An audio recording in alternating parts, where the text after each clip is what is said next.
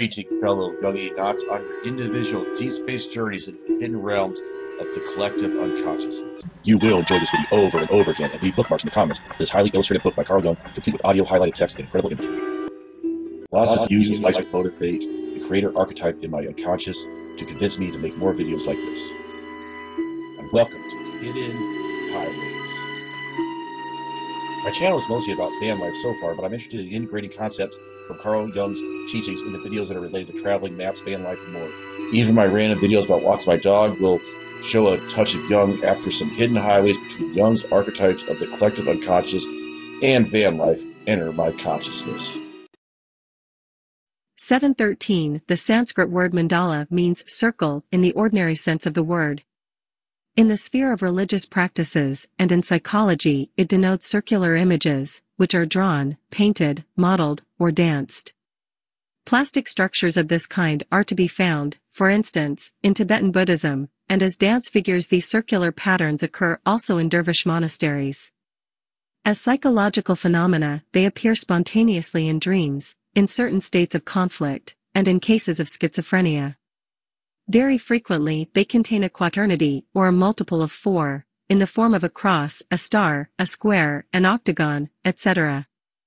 In alchemy, we encounter this motif in the form of quadrilateral circuli.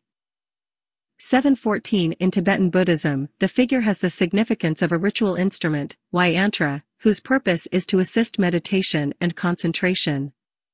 Its meaning in alchemy is somewhat similar, inasmuch as it represents the synthesis of the 4 elements which are forever tending to fall apart. Its spontaneous occurrence in modern individuals enables psychological research to make a closer investigation into its functional meaning.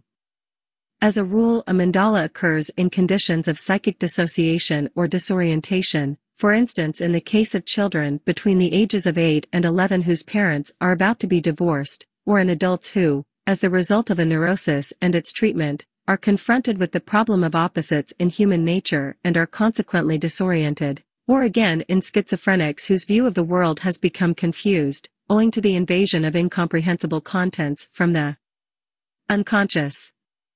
In such cases, it is easy to see how the severe pattern imposed by circular image of this kind compensates the disorder and confusion of the psychic state, namely, through the construction of a central point to which everything is related, or by a concentric arrangement of the disordered multiplicity and of contradictory and irreconcilable elements.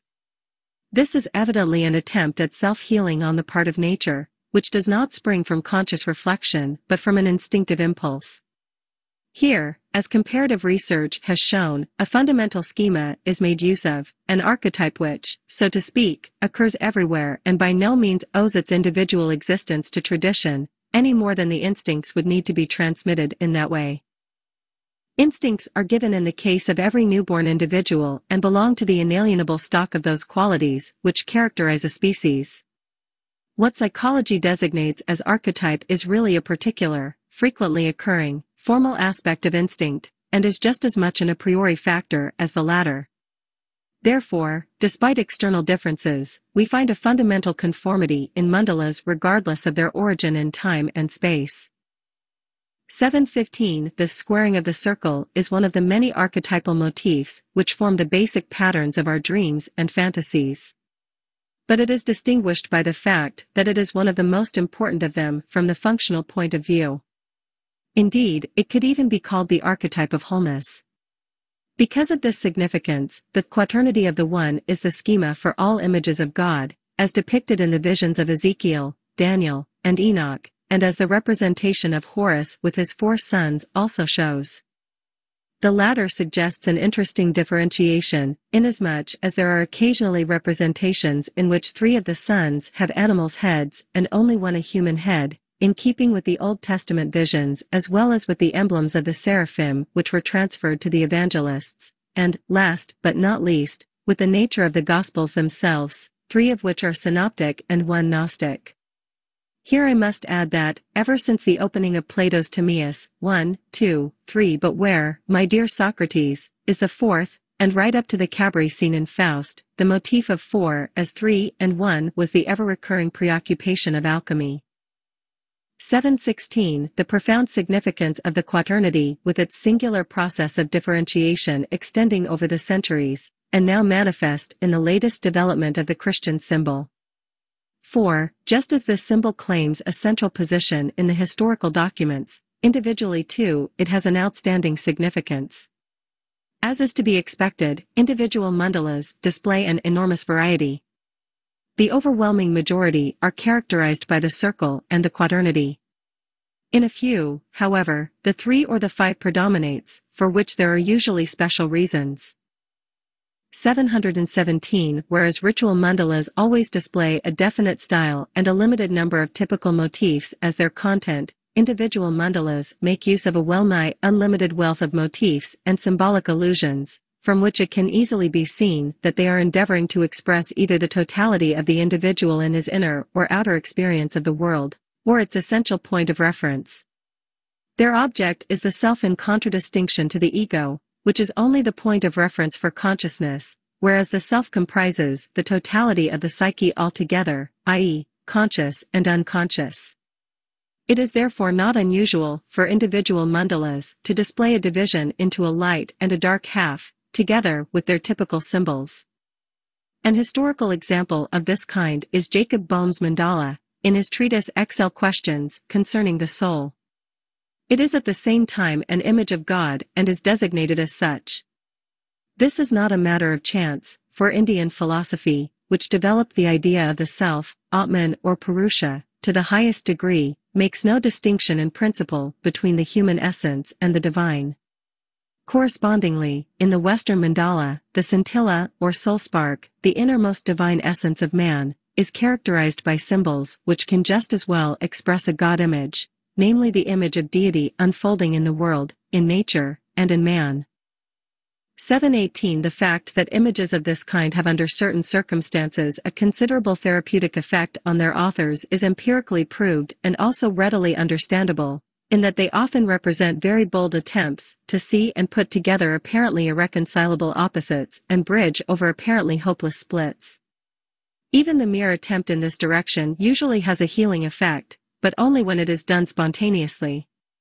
Nothing can be expected from an artificial repetition or a deliberate imitation of such images. A study in the process of individuation. Introductory. 525. During the 1920s, I made the acquaintance in America of a lady with an academic education, we will call her Miss X, who had studied psychology for 9 years. She had read all the more recent literature in this field. In 1928, at the age of 55, she came to Europe in order to continue her studies under my guidance. As the daughter of an exceptional father, she had varied interests, was extremely cultured, and possessed a lively turn of mind. She was unmarried, but lived with the unconscious equivalent of a human partner, namely, the animus, the personification of everything masculine in a woman, in that characteristic liaison so often met with in women with an academic education. As frequently happens, this development of hers was based on a positive father complex. She was fia papa and consequently did not have a good relation to her mother. Her animus was not of the kind to give her cranky ideas. She was protected from this by her natural intelligence and by a remarkable readiness to tolerate the opinions of other people. This good quality, by no means to be expected in the presence of an animus, had, in conjunction with some difficult experiences that could not be avoided, enabled her to realize that she had reached a limit and got stuck, and this made it urgently necessary for her to look round for ways that might lead her out of the impasse. That was one of the reasons for her trip to Europe. Associated with this there was another, not accidental, motive. On her mother's side, she was of Scandinavian descent. Since her relation to her mother left very much to be desired, as she herself clearly realized, the feeling had gradually grown up in her that this side of her nature might have developed differently if only the relation to her mother had given it a chance. In deciding to go to Europe, she was conscious that she was turning back to her own origins and was setting out to reactivate a portion of her childhood that was bound up with the mother. Before coming to Zurich, she had gone back to Denmark, her mother's country. There the thing that affected her most was the landscape, and unexpectedly there came over her the desire to paint, above all, landscape motifs. Till then, she had noticed no such aesthetic inclinations in herself, also she lacked the ability to paint or draw. She tried her hand at watercolors, and her modest landscapes filled her with a strange feeling of contentment. Painting them, she told me, seemed to fill her with new life. Arriving in Zurich, she continued her painting efforts, and on the day before she came to me for the first time she began another landscape, this time from memory. While she was working on it, a fantasy image suddenly thrust itself between her and the picture. She saw herself with the lower half of her body in the earth, stuck fast in a block of rock. The region roundabout was a beach strewn with boulders. In the background was the sea. She felt caught and helpless. Then she suddenly saw me in the guise of a medieval sorcerer. She shouted for help. I came along and touched the rock with a magic wand. The stone instantly burst open, and she stepped out uninjured. She then painted this fantasy image instead of the landscape and brought it to me on the following day. Picture 1. 526. As usually happens with beginners and people with no skill of hand, the drawing of the picture cost her considerable difficulties. In such cases it is very easy for the unconscious to slip its subliminal images into the painting. Thus it came about that the big boulders would not appear on the paper in their real form, but took on unexpected shapes. They looked, some of them, like hard-boiled eggs cut in two, with the yolk in the middle. Others were like pointed pyramids. It was in one of these that Miss X was stuck. Her hair, blown out behind her, and the movement of the sea suggested a strong wind. 527. The picture shows first of all her imprisoned state, but not yet the act of liberation. So it was there that she was attached to the earth, in the land of her mother. Psychologically, this state means being caught in the unconscious. Her inadequate relation to her mother had left behind something dark and in need of development. Since she succumbed to the magic of her motherland and tried to express this by painting, it is obvious that she is still stuck with half her body in Mother Earth. That is, she is still partly identical with the mother and, what is more, through that part of the body which contains just that secret of the mother which she had never inquired into. 528. Since Miss X had discovered all by herself the method of active imagination I have long been accustomed to use, I was able to approach the problem at just the point indicated by the picture. She is caught in the unconscious and expects magical help from me, as from a sorcerer. And since her psychological knowledge had made her completely au fait with certain possible interpretations, there was no need of even an understanding wink to bring to light the apparent sous-entendu of the liberating magician's wand. The sexual symbolism, which for many naive minds is of such capital importance, was no discovery for her. She was far enough advanced to know that explanations of this kind, however true they might be in other respects, had no significance in her case. She did not want to know how liberation might be possible in a general way, but how and in what way it could come about for her. And about this I knew as little as she. I know that such solutions can only come about in an individual way that cannot be foreseen. One cannot think up ways and means artificially, let alone know them in advance, for such knowledge is merely collective, based on average experience, and can therefore be completely inadequate, indeed absolutely wrong, in individual cases. And when, on top of that, we consider the patient's age, we would do well to abandon from the start any attempt to apply ready-made solutions and warmed-up generalities of which the patient knows just as much as the doctor. Long experience has taught me not to know anything in advance and not to know better, but to let the unconscious take precedence. Our instincts have ridden so infinitely many times, unharmed, over the problems that arise at this stage of life that we may be sure the transformation processes, which make the transition possible, have long been prepared in the unconscious and are only waiting to be released. 529. I had already seen from her previous history how the unconscious made use of the patient's inability to draw in order to insinuate its own suggestions. I had not overlooked the fact that the boulders had surreptitiously transformed themselves into eggs. The egg is a germ of life, with a lofty symbolical significance. It is not just a cosmogonic symbol, it is also a philosophical one. As the former it is the Orphic egg, the world's beginning, as the latter, the philosophical egg of the medieval natural philosophers, the vessel from which, at the end of the opus alchemicum, the homunculus emerges, that is, the anthropos, the spiritual, inner and complete man, who in Chinese alchemy is called the Qinyan, literally, perfect man. 2. 530. From this hint, therefore, I could already see what solution the unconscious had in mind, namely individuation, for this is the transformation process that loosens the attachment to the unconscious. It is a definitive solution, for which all other ways serve as auxiliaries and temporary makeshifts. This knowledge, which for the time being I kept to myself, bade me act with caution. I therefore advised Miss X not to let it go at a mere fantasy image of the act of liberation, but to try to make a picture of it. How this would turn out I could not guess, and that was a good thing, because otherwise I might have put Miss X on the wrong track from sheer helpfulness. She found this task terribly difficult owing to her artistic inhibitions. So I counseled her to content herself with what was possible and to use her fantasy for the purpose of circumventing technical difficulties. The object of this advice was to introduce as much fantasy as possible into the picture, for in that way the unconscious has the best chance of revealing its contents. I also advised her not to be afraid of bright colors, for I knew from experience that vivid colors seem to attract the unconscious. Thereupon, a new picture arose. Picture 2. 531. Again there are boulders, the round and pointed forms, but the round ones are no longer eggs, they are complete circles, and the pointed ones are tipped with golden light. One of the round forms has been blasted out of its place by a golden flash of lightning. The magician and magic wand are no longer there. The personal relationship to me seems to have ceased. The picture shows an impersonal natural process. 532. While Miss X was painting this picture she made all sorts of discoveries. Above all, she had no notion of what picture she was going to paint. She tried to reimagine the initial situation. The rocky shore and the sea are proof of this. But the eggs turned into abstract spheres or circles, and the magician's touch became a flash of lightning, cutting through her unconscious state.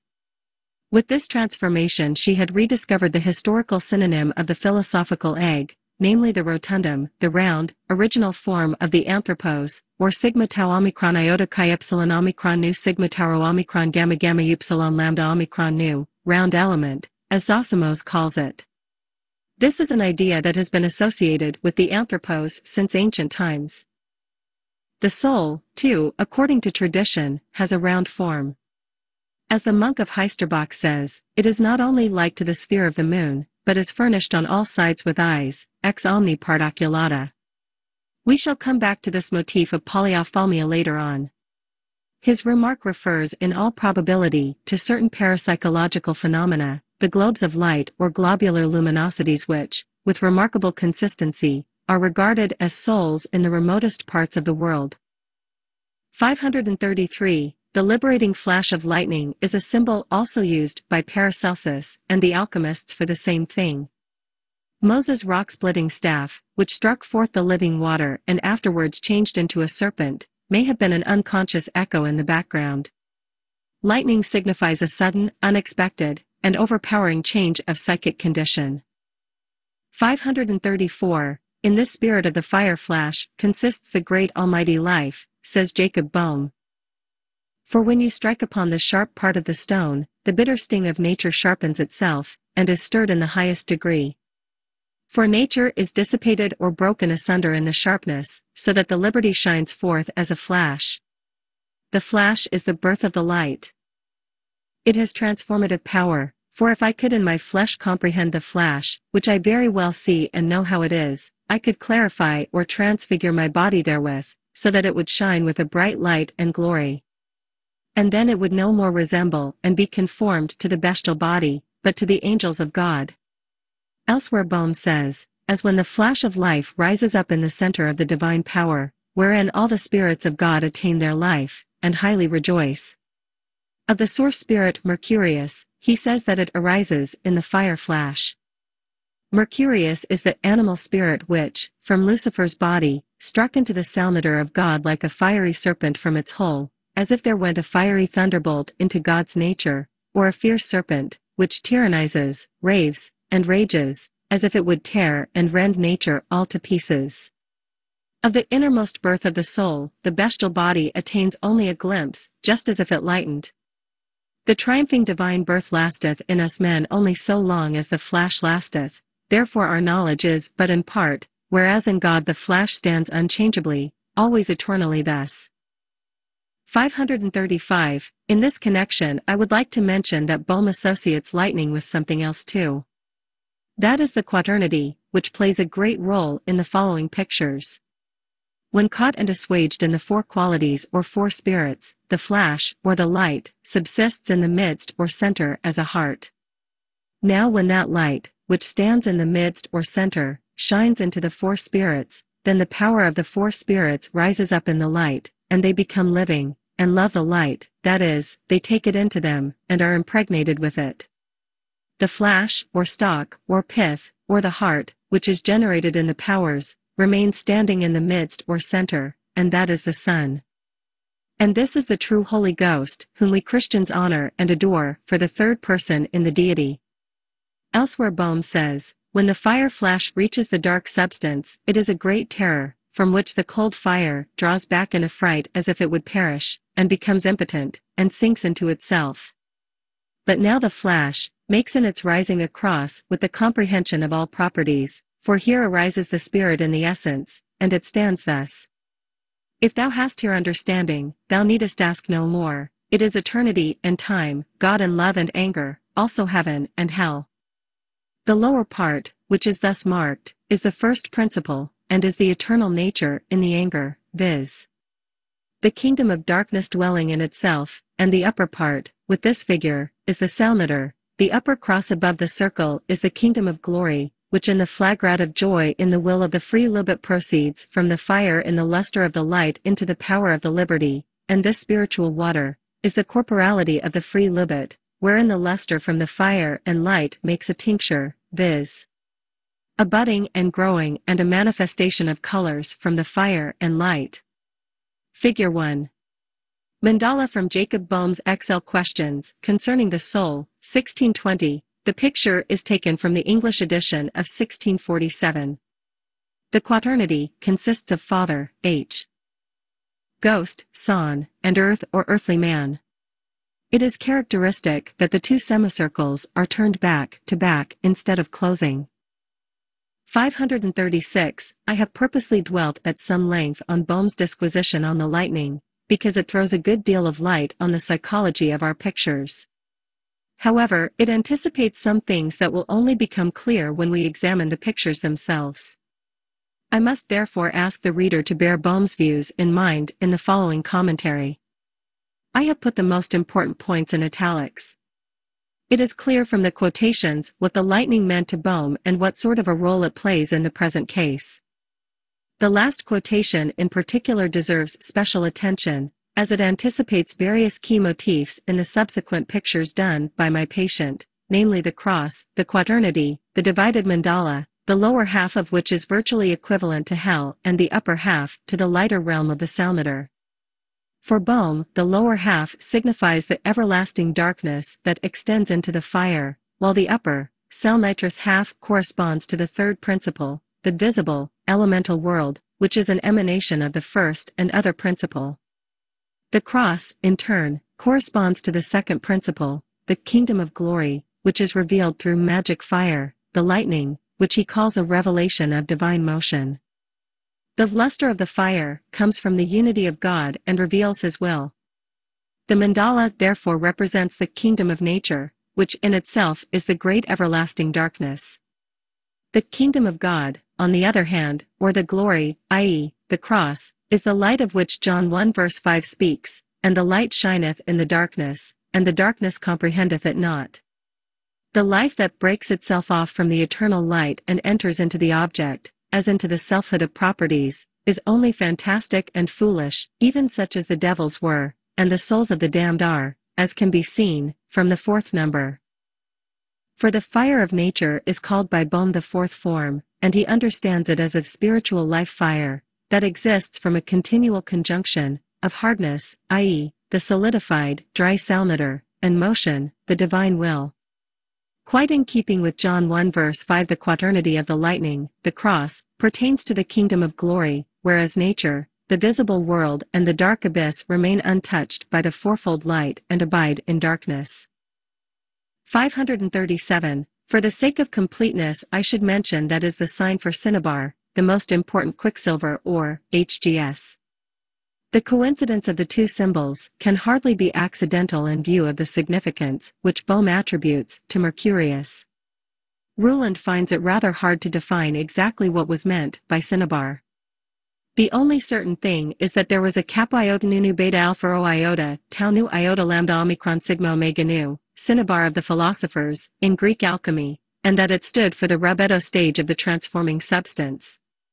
Thus Zosimo says, after the preceding process, you will find the gold-colored fiery red like blood. That is the cinnabar of the philosophers, and the copper man, chi alpha lambda kappa nu theta rho omega pi omicron, turned to gold. Cinnabar was also supposed to be identical with the Ouroboros dragon. Even in Pliny, cinnabar is called sanguis draconis, dragon's blood, a term that lasted all through the Middle Ages. On account of its redness it was often identified with the philosophical sulfur. A special difficulty is the fact that the wine-red cinnabar crystals were classed with the nu theta rho alpha kappa epsilon, carbons, to which belong all reddish and red-tinted stones like rubies, garnets, amethysts, etc. They all shine like glowing coals. The lambda iota theta nu theta rho alpha kappa epsilon, anthracites, on the other hand, were regarded as quenched coals. These associations explain the similarity of the alchemical signs for gold, antimony, and garnet. Gold, after mercury the most important philosophical substance, shares its sign with what is known as regulus or button antimony, and during the 2 decades prior to the writing of Signatura Return, 1622, from which our quotation comes, this had enjoyed particular fame as the new transformative substance and panacea. Basilius Valentinus' triumphal car of antimony was published about the first decade of the 17th century, the first edition possibly in 1611, and soon found the widest acclaim. The sign for garnet is, and means salt. A cross with a little circle in it means copper, from the Cyprian, Venus. Medicinal tartaric acid is denoted by, and hydrogen potassium tartrate, tartar, has the signs. Tartar settles on the bottom of the vessel, which in the language of the alchemists means, in the underworld, Tartarus. 538. I will not attempt here any interpretation of Bohm's symbols, but will only point out that in our picture the lightning, striking into the darkness and hardness, has blasted a rotundum out of the dark massa confusa and kindled a light in it. There can be no doubt that the dark stone means the blackness, i.e., the unconscious, just as the sea and sky and the upper half of the woman's figure indicate the sphere of consciousness. We may safely assume that Bohm's symbol refers to a similar situation. The lightning has released the spherical form from the rock and so caused a kind of liberation. But, just as the magician has been replaced by the lightning, so the patient has been replaced by the sphere. The unconscious has thus presented her with ideas which show that she had gone on thinking without the aid of consciousness and that this radically altered the initial situation. It was again her inability to draw that led to this result. Before finding this solution, she had made 2 attempts to portray the act of liberation with human figures, but with no success. She had overlooked the fact that the initial situation, her imprisonment in the rock, was already irrational and symbolic and therefore could not be solved in a rational way. It had to be done by an equally irrational process. That was why I advised her, should she fail in her attempt to draw human figures, to use some kind of hieroglyph. It then suddenly struck her that the sphere was a suitable symbol for the individual human being. That it was a chance idea, Einfall, is proved by the fact that it was not her conscious mind that thought up this typification, but the unconscious, for an Einfall falls in quite of its own accord. It should be noted that she represents only herself as a sphere, not me. I am represented only by the lightning, purely functionally, so that for her I am simply the precipitating cause. As a magician I appeared to her in the apt role of Hermes Kalenios, of whom the Odyssey says, Meanwhile Selenian Hermes was gathering in the souls of the suitors, armed with the splendid golden wand that he can use at will to cast a spell on our eyes or wake us from the soundest sleep. Hermes is the Sinu Kainu Alpha Tau Iota Omicron, originator of souls. He is also the Gamma Tau Omega Rho Omicron Nu Epsilon Rho Omega Nu, guide of dreams. For the following pictures it is of special importance that Hermes has the number 4 attributed to him. Martianus Capella says, the number 4 is assigned to the Selenian, for he alone is held to be a fourfold god. 539, the form the picture had taken was not unreservedly welcome to the patient's conscious mind. Luckily, however, while painting it Miss X had discovered that 2 factors were involved. These, in her own words, were reason and the eyes. Reason always wanted to make the picture as it thought it ought to be, but the eyes held fast to their vision and finally forced the picture to come out as it actually did and not in accordance with rationalistic expectations. Her reason, she said, had really intended a daylight scene, with the sunshine melting the sphere free, but the eyes favored a nocturne with shattering, dangerous lightning. This realization helped her to acknowledge the actual result of her artistic efforts and to admit that it was in fact an objective and impersonal process, and not a personal relationship. 540. For anyone with a personalistic view of psychic events, such as a Freudian, it will not be easy to see in this anything more than an elaborate repression. But if there was any repression here, we certainly cannot make the conscious mind responsible for it, because the conscious mind would undoubtedly have preferred a personal imbroglio as being far more interesting. The repression must have been maneuvered by the unconscious from the start. One should consider what this means. Instinct, the most original force of the unconscious, is suppressed or turned back on itself by an arrangement stemming from this same unconscious. It would be idle indeed to talk of repression here, since we know that the unconscious goes straight for its goal and that this does not consist solely in pairing 2 animals, but in allowing an individual to become whole. For this purpose wholeness, represented by the sphere, is emphasized as the essence of personality, while I am reduced to the fraction of a second, the duration of a lightning flash. 541. The patient's association to lightning was that it might stand for intuition, a conjecture that is not far off the mark, since intuitions often come like a flash. Moreover, there are good grounds for thinking that Miss X was a sensation type. She herself thought she was one.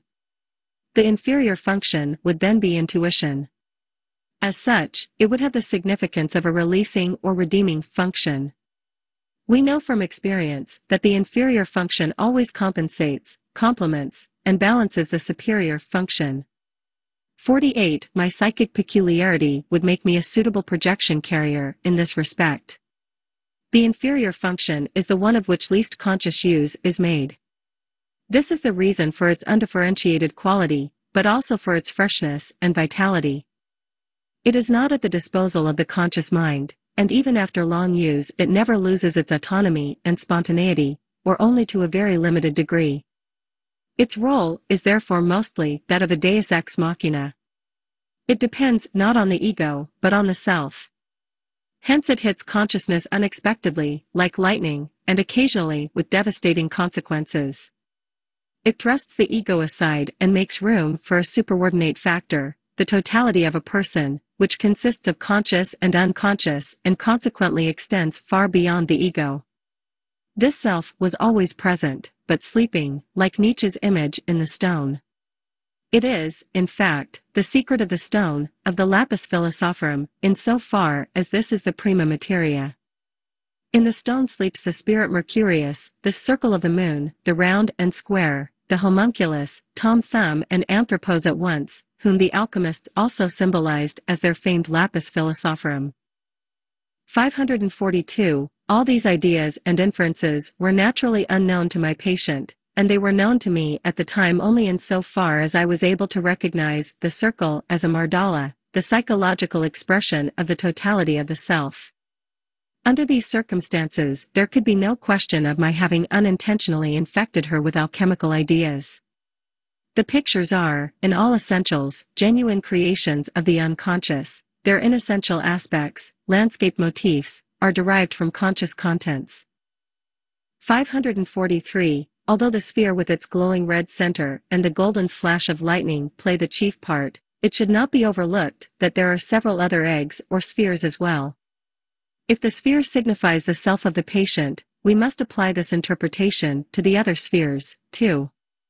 They must therefore represent other people who, in all probability, were her intimates.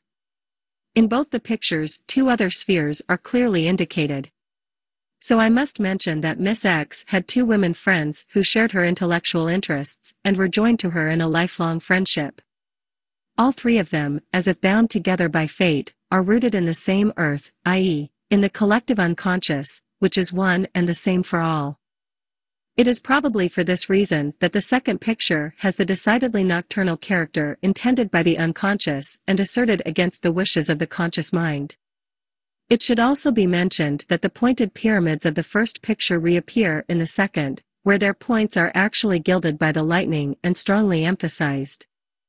I would interpret them as unconscious contents pushing up into the light of consciousness, as seems to be the case with many contents of the collective unconscious. In contrast to the first picture, the second is painted in more vivid colors, red and gold. Gold expresses sunlight, value, divinity even. It is therefore a favorite synonym for the lapis, being the aurum philosophicum or aurum potable or aurum vitreum. 544. As already pointed out, I was not at that time in a position to reveal anything of these ideas to Miss X, for the simple reason that I myself knew nothing of them. I feel compelled to mention this circumstance yet again, because the third picture, which now follows, brings a motif that points unmistakably to alchemy and actually gave me the definitive incentive to make a thorough study of the works of the old adepts. Picture 3. 545. The third picture, done as spontaneously as the first two, is distinguished most of all by its light colors.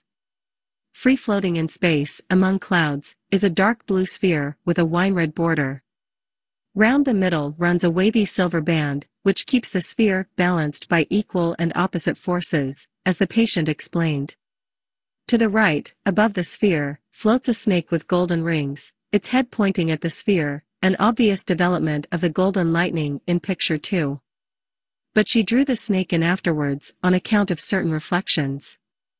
The whole is a planet in the making. In the middle of the silver band is the number. The band was thought of as being in rapid vibratory motion, hence the wave motif.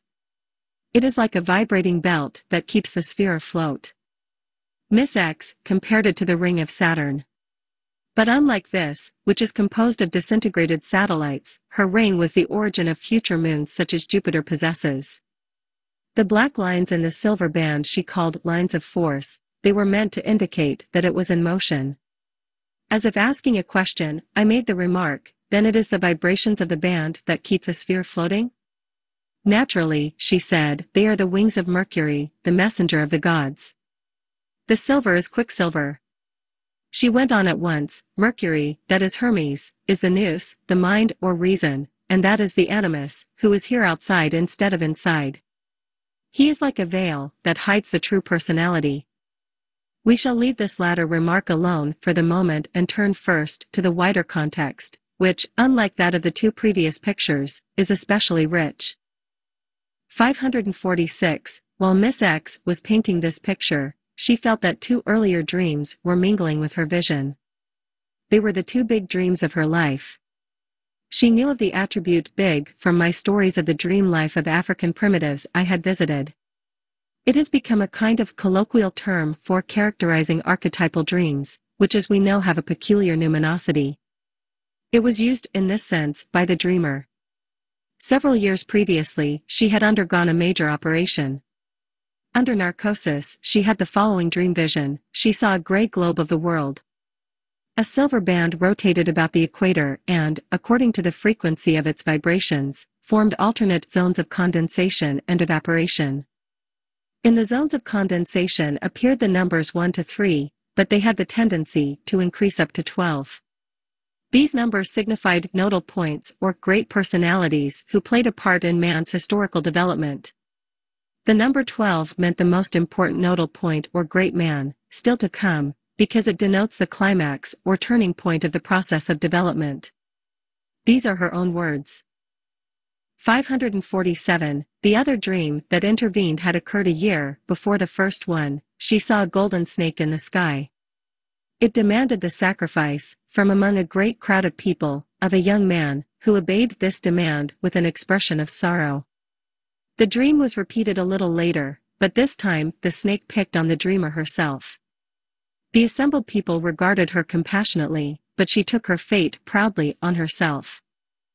548. She was, as she told me, born immediately after midnight, so soon afterwards, indeed, that there was some doubt as to whether she came into the world on the 28th or on the 29th.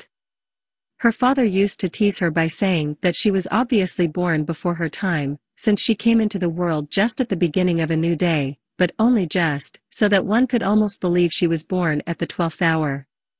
The number 12, as she said, meant for her the culminating point of her life, which she had only now reached. That is, she felt the liberation as the climax of her life. It is indeed an hour of birth, not of the dreamer, but of the self. This distinction must be borne in mind. 549. The context to picture 3 here established needs a little commentary. First, it must be emphasized that the patient felt the moment of painting this picture as the climax of her life and also described it as such. Second, 2 big dreams have amalgamated in the picture, which heightens its significance still more. The sphere blasted from the rock in picture 2 has now, in the brighter atmosphere, floated up to heaven. The nocturnal darkness of the earth has vanished. The increase of light indicates conscious realization. The liberation has become a fact that is integrated into consciousness. The patient has understood that the floating sphere symbolizes the true personality. At present, however, it is not quite clear how she understands the relation of the ego to the true personality. The term chosen by her coincides in a remarkable way with the Chinese Qinyan, the true or complete man, who has the closest affinity with the Homo quadratus 58 of alchemy. 59. As we pointed out in the analysis of picture 2, the rotundum of alchemy is identical with Mercurius, the round and square 60 in picture 3. The connection is shown concretely through the mediating idea of the wings of Mercury, who, it is evident, has entered the picture in his own right and not because of any non-existent knowledge of Boehm's writings. 550. For the alchemists, the process of individuation represented by the opus was an analogy of the creation of the world, and the opus itself an analogy of God's work of creation. Man was seen as a microcosm, a complete equivalent of the world in miniature. In our picture, we see what it is in man that corresponds to the cosmos, and what kind of evolutionary process is compared with the creation of the world and the heavenly bodies. It is the birth of the self, the latter appearing as a microcosm. It is not the empirical man that forms the correspondentia to the world, as the medievalists thought, but rather the indescribable totality of the psychic or spiritual man, who cannot be described because he is compounded of consciousness as well as of the indeterminable extent of the unconscious. The term microcosm proves the existence of a common intuition, also present in my patient, that the total man is as big as the world, like an anthropos. The cosmic analogy had already appeared in the much earlier dream under narcosis, which likewise contained the problem of personality. The nodes of the vibrations were great personalities of historical importance.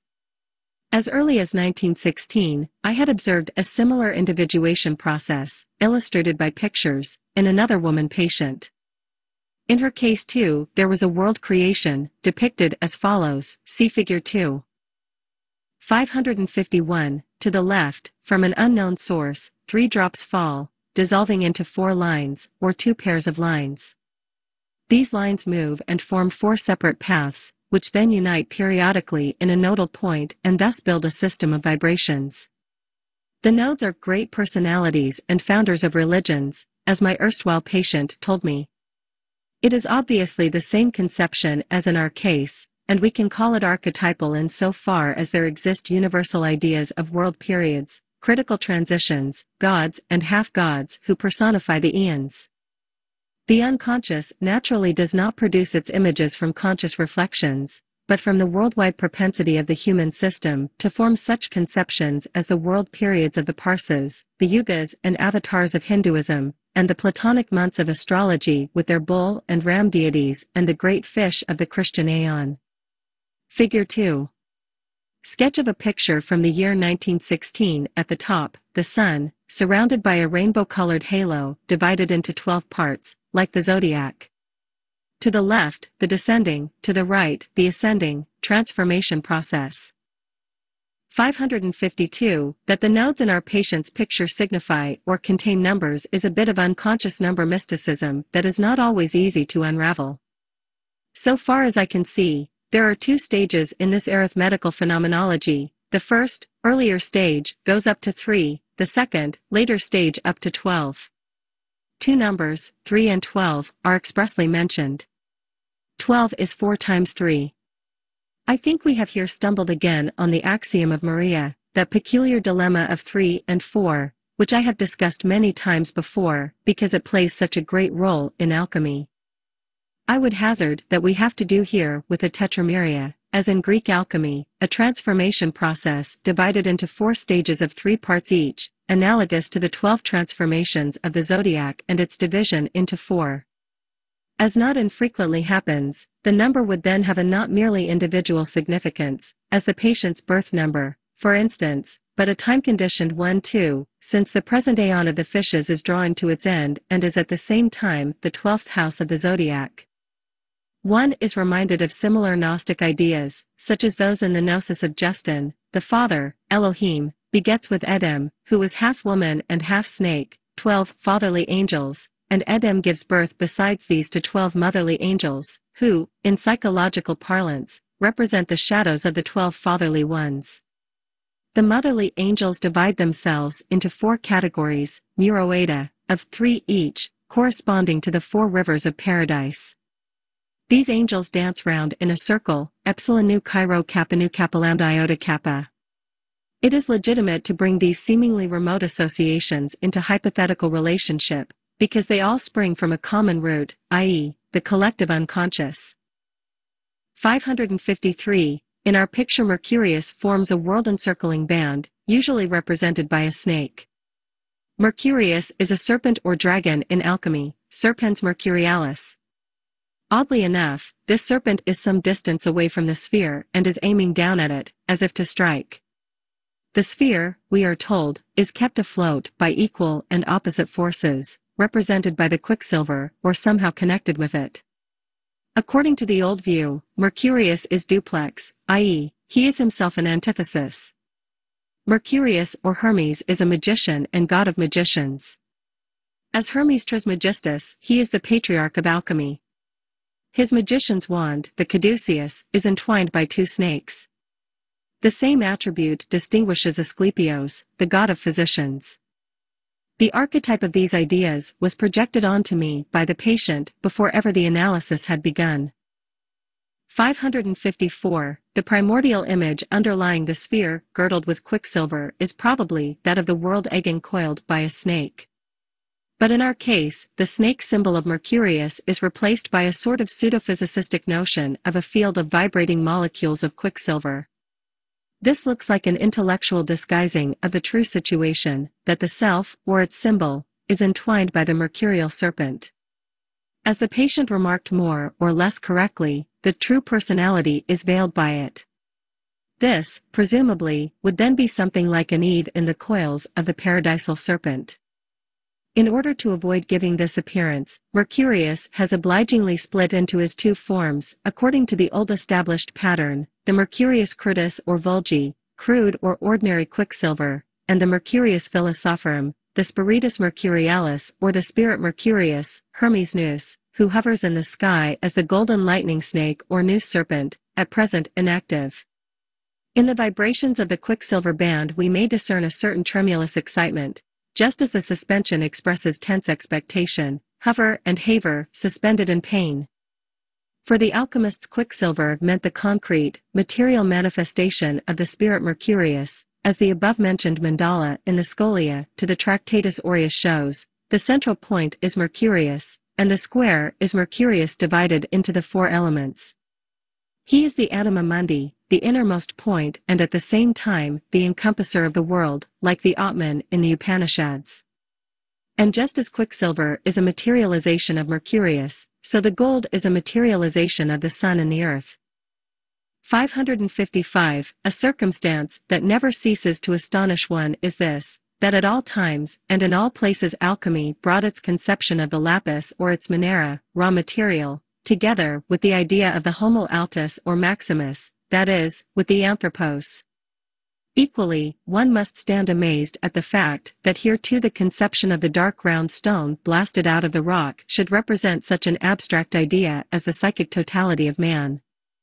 The earth, and in particular, the heavy cold stone, is the epitome of materiality, and so is the metallic quicksilver which, the patient thought, meant the animus, mind, nous. We would expect pneumatic symbols for the idea of the self and the animus, images of air, breath, wind. The ancient formula lambda theta omicron O lambda theta omicron, the stone that is no stone, expresses this dilemma. We are dealing with a complexio oppositorum, with something like the nature of light, which under some conditions behaves like particles and under others like waves, and is obviously in its essence both at once. Something of this kind must be conjectured with regard to these paradoxical and hardly explicable statements of the unconscious. They are not inventions of any conscious mind, but are spontaneous manifestations of a psyche not controlled by consciousness and obviously possessing all the freedom it wants to express views that take no account of our conscious intentions. The duplicity of Mercurius, his simultaneously metallic and pneumatic nature, is a parallel to the symbolization of an extremely spiritual idea like the anthropos by a corporeal, indeed metallic, substance, gold. One can only conclude that the unconscious tends to regard spirit and matter not merely as equivalent but as actually identical, and this in flagrant contrast to the intellectual one-sidedness of consciousness, which would sometimes like to spiritualize matter and at other times to materialize spirit. That the lapis, or in our case the floating sphere, has a double meaning is clear from the circumstance that it is characterized by two symbolical colors. Red means blood and effectivity, the physiological reaction that joins spirit to body, and blue means the spiritual process, mind or nous. This duality reminds one of the alchemical duality corpus and spiritus, joined together by a third, the anima, as the ligamentum corporis et spiritus. For Bohm, a high deep blue mixed with green signifies liberty, that is, the inner kingdom of glory of the reborn soul. Red leads to the region of fire and the abyss of darkness, which forms the periphery of Bohm's mandala, see Figure 1. Picture 4.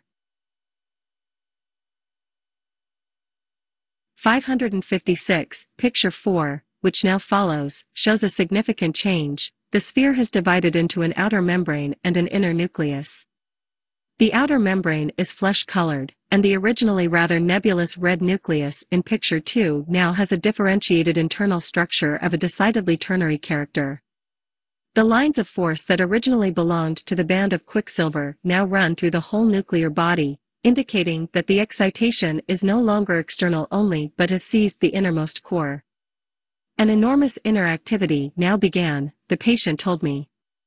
The nucleus with its ternary structure is presumably the female organ, stylized to look like a plant. In the act of fecundation, the spermatozoon is penetrating the nuclear membrane. Its role is played by the mercurial serpent. The snake is black, dark, chthonic, a subterranean and ithyphallic Hermes, but it has the golden wings of Mercury and consequently possesses his pneumatic nature. The alchemists accordingly represented their Mercurius duplex as the winged and wingless dragon, calling the former feminine and the latter masculine. 557. The serpent in our picture represents not so much the spermatozoon but, more accurately, the phallus. Leon Ebrio, in his Dialogue d'amour, calls the planet Mercury the membrum virile of heaven, that is, of the macrocosm conceived as the homo maximus. The spermatozoon seems, rather, to correspond to the golden substance which the snake is injecting into the invaginated ectoderm of the nucleus. The two silver petals probably represent the receptive vessel, the moon bowl in which the sun's seed, gold, is destined to rest. Underneath the flower is a small violet circle inside the ovary, indicating by its color that it is a united double nature, spirit and body, blue and red.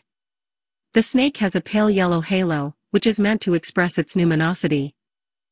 558. Since the snake evolved out of the flash of lightning or is a modulated form of it, I would like to instance a parallel where the lightning has the same illuminating, vivifying, fertilizing, transforming, and healing function that in our case falls to the snake, cf. Figure 3.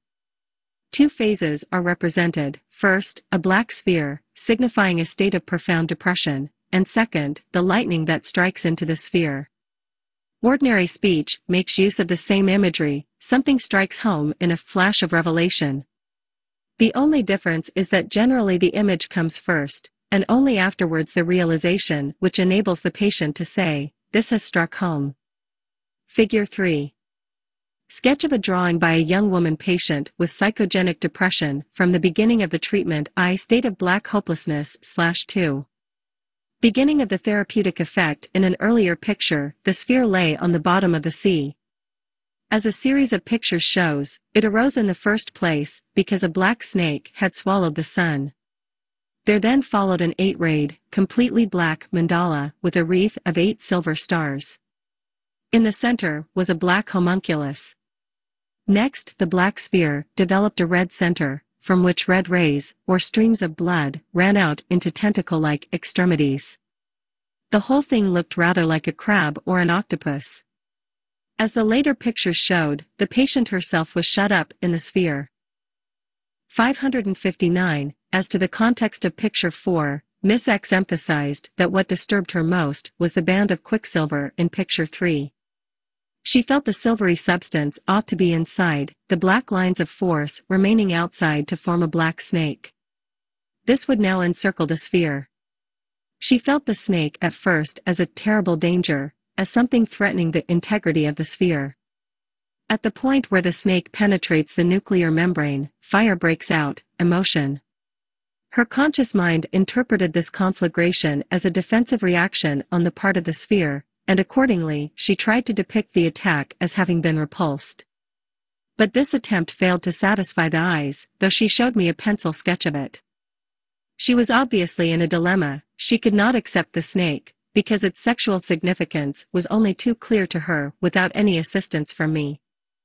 I merely remarked to her, "This is a well-known process which you can safely accept," and showed her from my collection a similar picture, done by a man, of a floating sphere being penetrated from below by a black phallus-like object.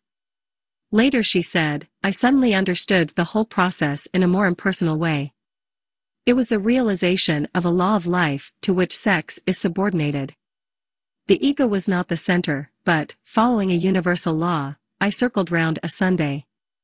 Thereupon she was able to accept the snake as a necessary part of the process of growth and finish the picture quickly and satisfactorily. Only one thing continued to give difficulty: she had to put the snake, she said, 100% at the top, in the middle, in order to satisfy the eyes. Evidently, the unconscious would only be satisfied with the most important position at the top and in the middle, in direct contrast to the picture I had previously shown her. This, as I said, was done by a man and showed the menacing black symbol entering the mandala from below. For a woman, the typical danger emanating from the unconscious comes from above, from the spiritual sphere personified by the animus, whereas for a man it comes from the chthonic realm of the world and woman, i.e., the anima projected onto the world. 560. Once again, we must recall similar ideas found in Justin's Gnosis. The third of the fatherly angels is Baruch. He is also the tree of life in paradise. His counterpart on the motherly side is Nos, the serpent, who is the tree of knowledge of good and evil.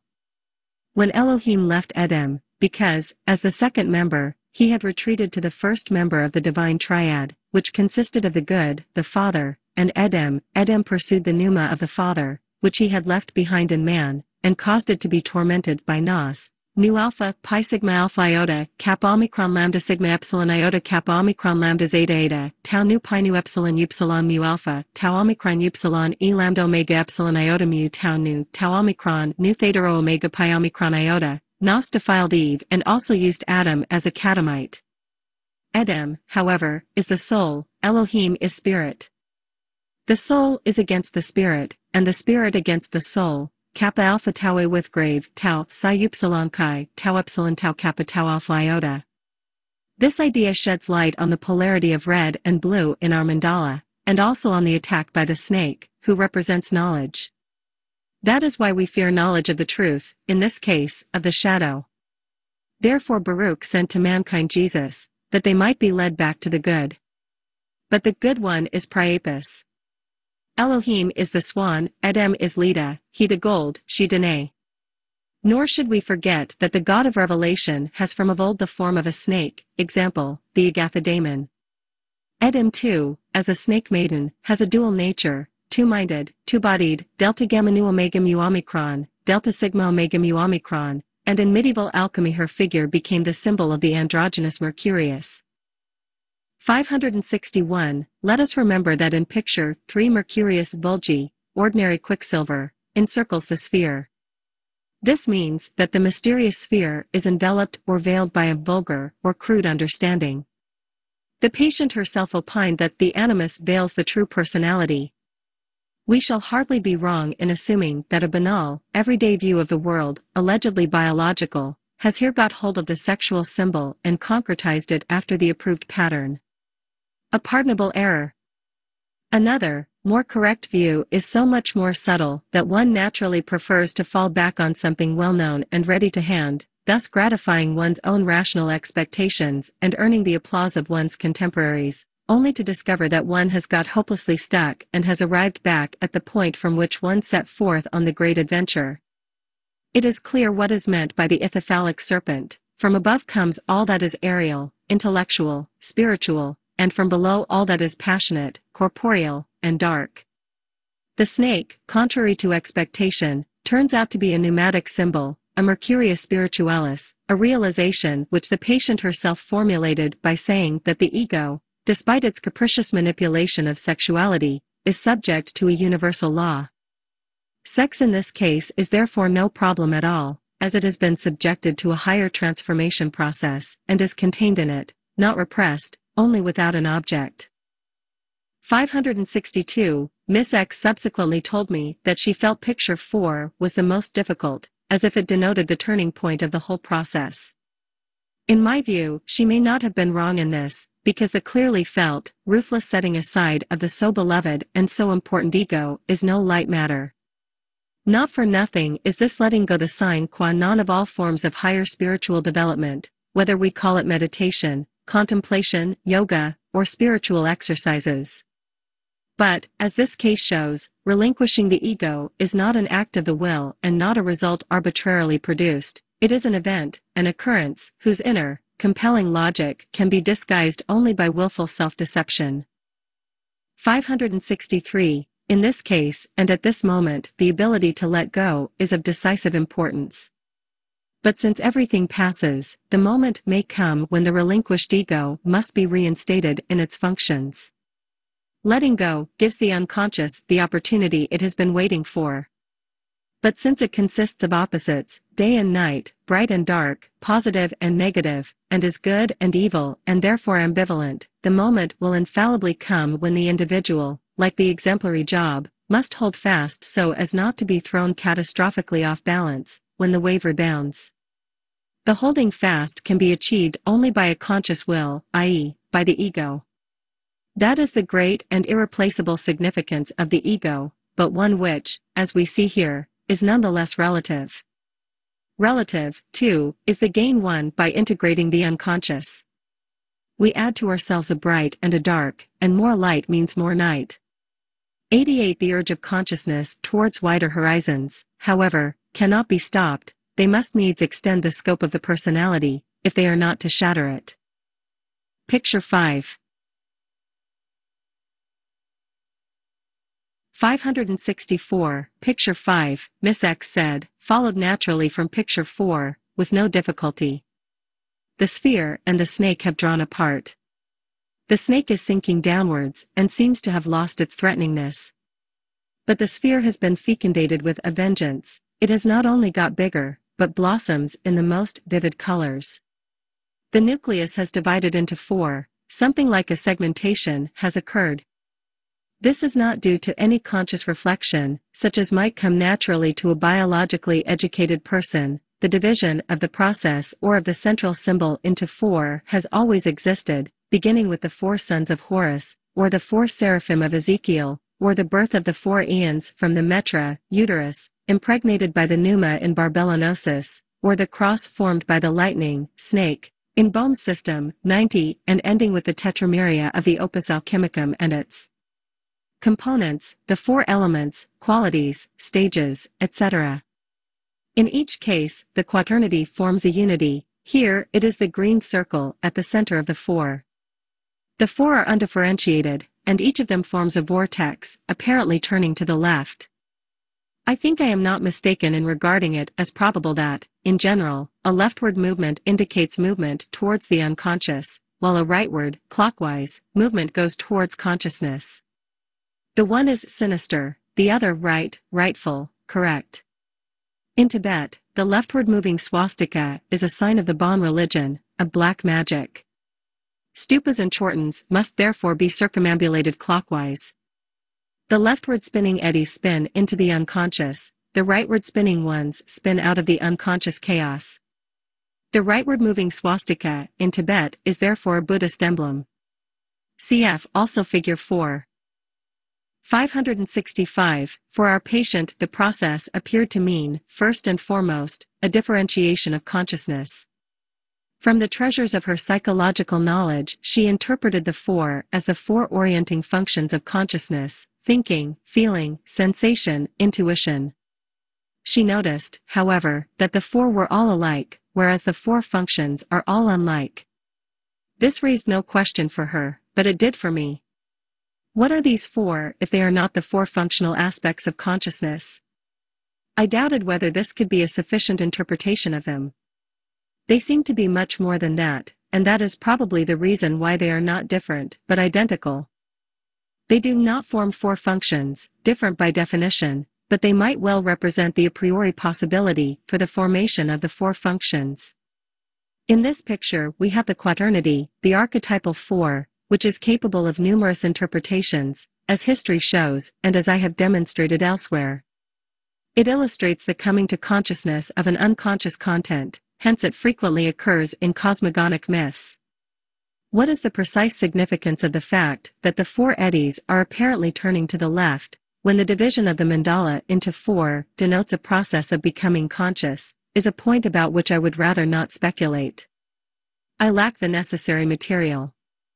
Blue means air, or pneuma, and the leftward movement an intensification of the unconscious influence. Possibly this should be taken as a pneumatic compensation for the strongly emphasized red color, which signifies effectivity. Figure 4. Neolithic relief from Tarxian, Malta. The spirals represent vine tendrils.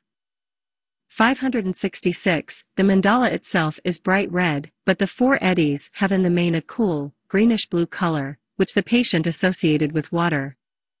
This might hang together with the leftward movement, since water is a favorite symbol for the unconscious. The green of the circle in the middle signifies life in the chthonic sense. It is the benedicta viriditas of the alchemists. 567. The problematical thing about this picture is the fact that the black snake is outside the totality of the symbolic circle. In order to make the totality actual, it ought really to be inside. But if we remember the unfavorable significance of the snake, we shall understand why its assimilation into the symbol of psychic wholeness presents certain difficulties.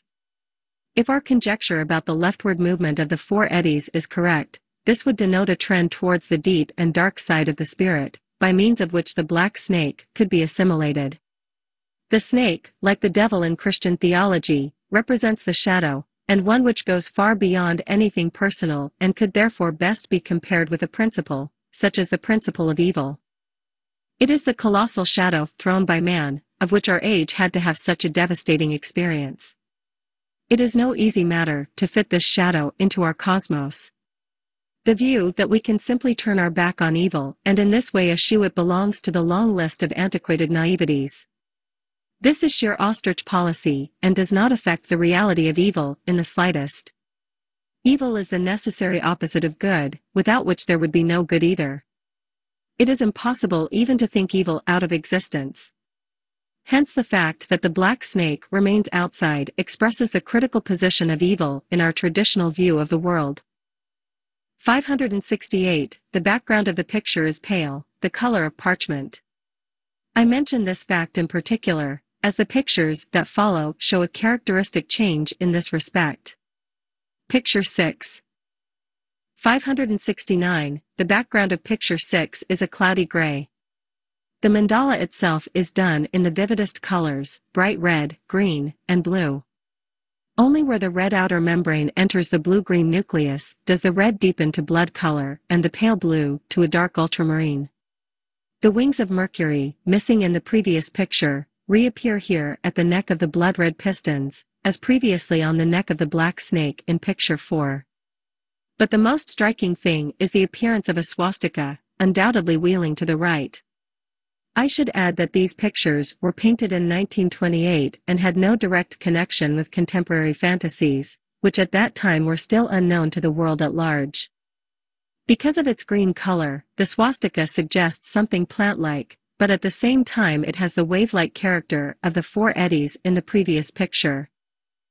570. In this mandala an attempt is made to unite the opposites red and blue, outside and inside. Simultaneously, the rightward movement aims at bringing about an ascent into the light of consciousness, presumably because the background has become noticeably darker.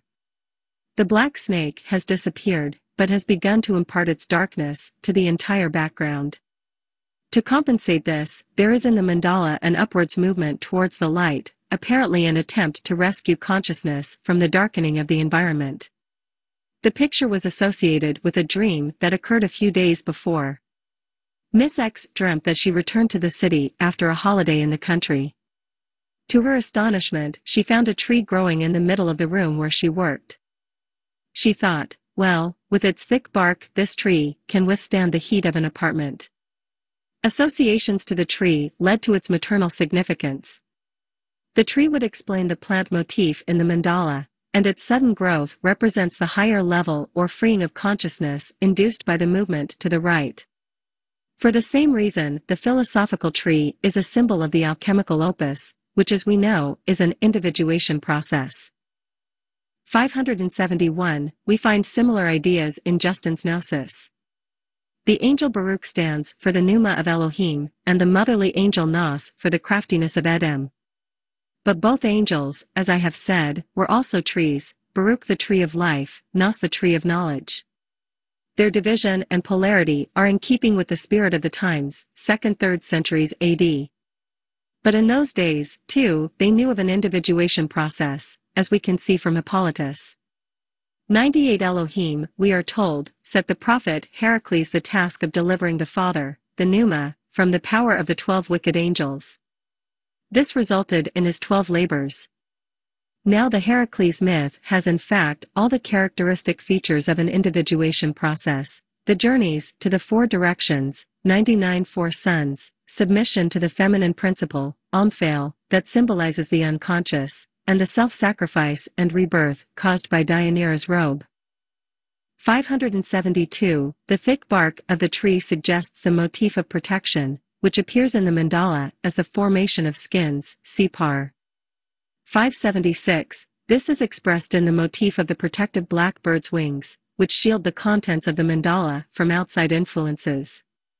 The piston-shaped prolongations of the peripheral red substance are phallic symbols, indicating the entry of effectivity into the pneumatic interior. They are obviously meant to activate and enrich the spirit dwelling within. This spirit has of course nothing to do with intellect, rather with something that we would have to call spiritual substance, pneuma, or, in modern terms, spiritual life. The underlying symbolical thought is no doubt the same as the view developed in the Clementine homilies, that tau nu epsilon mu alpha, spirit, and sigma mu alpha, body, are one in God. 100 The mandala, though only a symbol of the self as the psychic totality, is at the same time a God image, for the central point, circle, and quaternity are well-known symbols for the deity. The impossibility of distinguishing empirically between self and God leads, in Indian theosophy, to the identity of the personal and superpersonal Purusha-Atman. In ecclesiastical as in alchemical literature, the saying is often quoted, God is an infinite circle, or sphere, whose center is everywhere and the circumference nowhere. This idea can be found in full development as early as Parmenides. I will cite the passage, because it alludes to the same motifs that underlie our mandala, for the narrower rings were filled with unmixed fire, and those next to them with night, but between these rushes the portion of flame. And in the center of these is the goddess 103 who guides everything, for throughout she rules over cruel birth and mating, sending the female to mate with the male, and conversely again the male with the female. 573. The learned Jesuit, Nicholas Cassin, apropos the report in Clement of Alexandria that, on certain occasions, wheels were rolled round in the Egyptian temples. 105 comments that Democritus of Abdera called God 106, mentem in igni orbiculari, mind in the spherical fire. He goes on, this was the view also of Parmenides, who defined God as sigma pi phi nu etanu, crown, a circle, consisting of glowing light. 107 And it has been very clearly established by Iamblichus, in his book on the mysteries, that the Egyptians customarily represent God, the Lord of the world, as sitting in the lotus, a water plant, the fruits as well as the leaves of which are round, 108 thereby indicating the circular motion of the mind, which everywhere returns into itself. This is also the origin, he says, of the ritual transformations or circuits, circuitiones, that imitate the motion of the heavens. But the Stoics named the heavens a round and revolving God, rotundum et volubulum deum. Cassin says it is to this that the mystical, mystis equals symbolical, explanation of Psalm 12 verse 8 refers, in circuita impii ambulant, the ungodly wander in a circle, they only walk round the periphery without ever reaching the center, which is God. Here I would mention the wheel motif in Mandala Symbolism only in passing, as I have dealt with it in detail elsewhere. Picture 7. 574. In Picture 7 it has indeed turned to night, the entire sheet which the mandala is painted on is black. All the light is concentrated in the sphere. The colors have lost their brightness, but have gained in intensity. It is especially striking that the black has penetrated as far as the center, so that something of what we feared has already occurred. The blackness of the snake and of the somber surroundings has been assimilated by the nucleus and, at the same time, as the picture shows, is compensated by a golden light radiating out from the center. The rays form an equal-armed cross, to replace the swastika of the previous picture, which is here represented only by 4 hooks suggesting a rightwards rotation. With the attainment of absolute blackness, and particularly its presence in the center, the upward movement and rightward rotation seem to have come to an end. On the other hand, the wings of Mercury have undergone a noticeable differentiation, which presumably means that the sphere has sufficient power to keep itself afloat and not sink down into total darkness. The golden rays forming the cross bind the 4 together. This produces an inner bond and consolidation as a defense against destructive influences emanating from the black substance that has penetrated to the center. For us the cross symbol always has the connotation of suffering, so we are probably not wrong in assuming that the mood of this picture is one of more or less painful suspension, remember the wings, over the dark abyss of inner loneliness. 575. Earlier, I mentioned Bohm's lightning that makes a cross, and I brought this cross into connection with the 4 elements. As a matter of fact, John Dee symbolizes the elements by an equal-armed cross. 113 As we said, the cross with a little circle in it is the alchemical sign for copper, cuprum, from Cyprus, Aphrodite, and the sign for Venus is.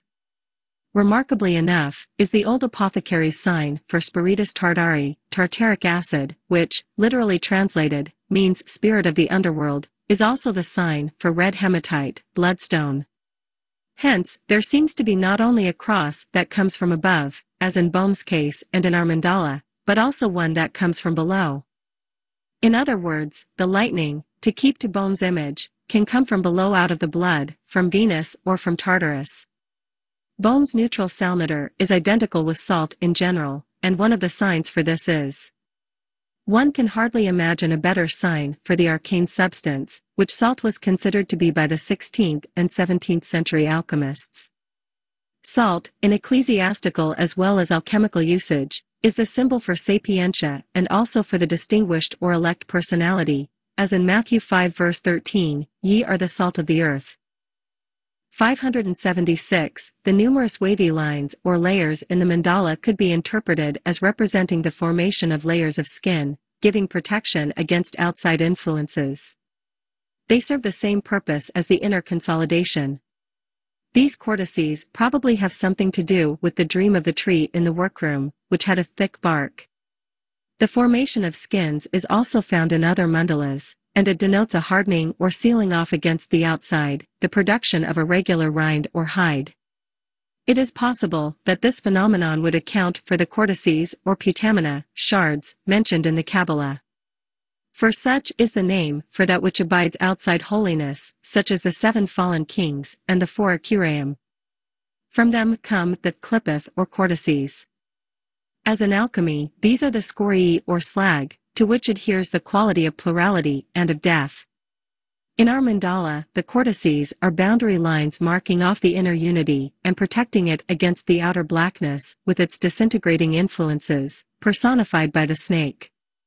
The same motif is expressed by the petals of the lotus and by the skins of the onion. The outer layers are withered and desiccated, but they protect the softer, inner layers.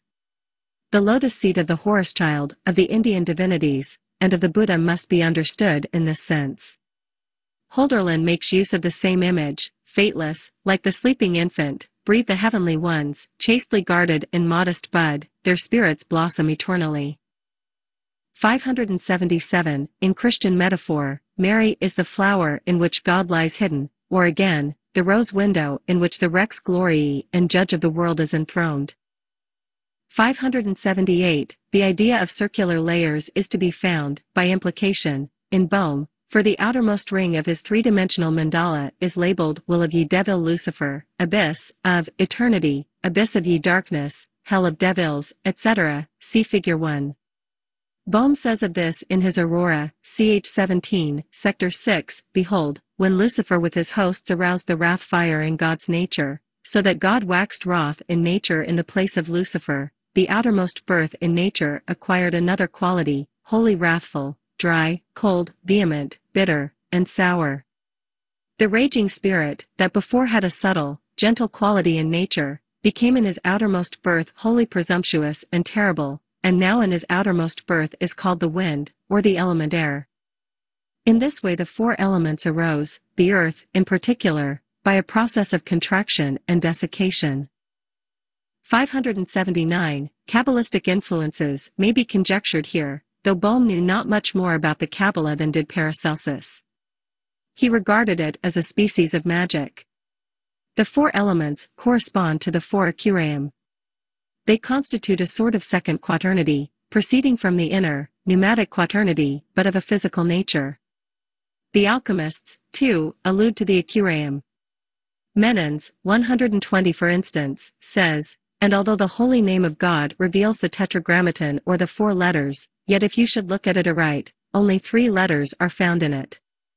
The letter he, N, is found twice, since they are the same, namely air and water, which signifies the Son, Earth the Father, and Fire the Holy Ghost. Thus the 4 letters of God's name manifestly signify the most holy Trinity and matter, which likewise is threefold, triplex, and which is also called the shadow of the same, i.e., of God, and is named by Moises the back of God, de posteriora, which seems to be created out of it, matter. This statement bears out Bohm's view. 580. To return to our mandala. The original 4 eddies have coalesced into the wavy squares in the middle of the picture. Their place is taken by golden points at the outer rim, developed from the previous picture, emitting rainbow colors. These are the colors of the peacock's eye, which play a great role as the kata pavonis in alchemy. The appearance of these colors in the opus represents an intermediate stage, preceding the definitive end result. Bohm speaks of a love desire, or a beauty of colors, and here all colors arise. In our mandala, too, the rainbow colors spring from the red layer, that means effectivity. Of the life of nature and spirit that is united in the spherical wheel, Bohm says, "Thus is made known to us an eternal essence of nature, like to water and fire, which stand as it were mixed into one another. For there comes a bright blue color, like the lightning of the fire, and then it has a form like a ruby mingled with crystals into one essence, or like yellow, white, red, and blue mingled in dark water, for it is like blue and green, since each still has its brightness and shines, and the water only resists their fire, so that there is no wasting anywhere, but one eternal essence in two mysteries mingled together, notwithstanding the difference of two principles, viz. Two kinds of life. The phenomenon of the colors owes its existence to the imagination of the great mystery, where a wondrous essential life is born." 581. It is abundantly clear from this that Bohm was preoccupied with the same psychic phenomenon that fascinated Miss X, and many other patients too. Although Bohm took the idea of the cauda pavonis and the tetrameria from alchemy, he, like the alchemists, was working on an empirical basis which has since been rediscovered by modern psychology. There are products of active imagination, and also dreams, which reproduce the same patterns and arrangements with a spontaneity that cannot be influenced. A good example is the following dream. A patient dreamt that she was in a drawing room. There was a table with 3 chairs beside it. An unknown man standing beside her invited her to sit down. For this purpose she fetched a 4th chair that stood further off. She then sat at the table and began turning over the pages of a book, containing pictures of blue and red cubes, as for a building game. Suddenly it occurred to her that she had something else to attend to. She left the room and went to a yellow house. It was raining in torrents, and she sought shelter under a green laurel tree. 582. The table, the 3 chairs, the invitation to sit down, the other chair that had to be fetched to make 4 chairs, the cubes, and the building game all suggest a process of composition. This takes place in stages, a combination first of blue and red, then of yellow and green. These 4 colors symbolize 4 qualities, as we have seen, which can be interpreted in various ways. Psychologically, this quaternity points to the orienting functions of consciousness, of which at least one is unconscious, and therefore not available for conscious use. Here it would be the green, the sensation function, because the patient's relation to the real world was uncommonly complicated and clumsy. The inferior function, however, just because of its unconsciousness, has the great advantage of being contaminated with the collective unconscious and can be used as a bridge to span the gulf between conscious and unconscious and thus restore the vital connection with the latter. This is the deeper reason why the dream represents the inferior function as a laurel. The laurel in this dream has the same connection with the processes of inner growth as the tree that Miss X dreamt grew in her room. It is essentially the same tree as the Arbor Philosophica of the alchemists, about which I have written in Psychology and Alchemy. We should also remember that, according to tradition, the laurel is not injured either by lightning or by cold, intacta triumphat. Hence it symbolized the Virgin Mary, the model for all women, just as Christ is the model for men. In view of its historical interpretation, the laurel, like the alchemical tree, should be taken in this context as a symbol of the self. The ingenuousness of patients who produce such dreams is always very impressive. 583. To turn back again, to our mandala. The golden lines that end in pistons recapitulate the spermatozoon motif and therefore have a spermatic significance, suggesting that the quaternity will be reproduced in a new and more distinct form. Insofar as the quaternity has to do with conscious realization, we can infer from these symptoms an intensification of the latter, as is also suggested by the golden light radiating from the center. Probably a kind of inner illumination is meant. 584. 2 days before painting this picture, Miss X dreamt that she was in her father's room in their country house. But my mother had moved my bed away from the wall into the middle of the room and had slept in it. I was furious, and moved the bed back to its former place. In the dream, the bed cover was red, exactly the red reproduced in the picture. 585. The mother significance of the tree in her previous dream has here been taken up by the unconscious. This time, the mother has slept in the middle of the room. This seems to be for Miss X an annoying intrusion into her sphere, symbolized by the room of her father, who has an animus significance for her. Her sphere is therefore a spiritual one, and she has usurped it just as she usurped her father's room. She has thus identified with the spirit. Into this sphere, her mother has intruded and installed herself in the center, at first under the symbol of the tree. She therefore stands for physis opposed to spirit, i.e., for the natural feminine being which the dreamer also is, but which she would not accept because it appeared to her as a black snake. Although she remedied the intrusion at once, the dark chthonic principle, the black substance, has nevertheless penetrated to the center of her mandala, as picture 7 shows.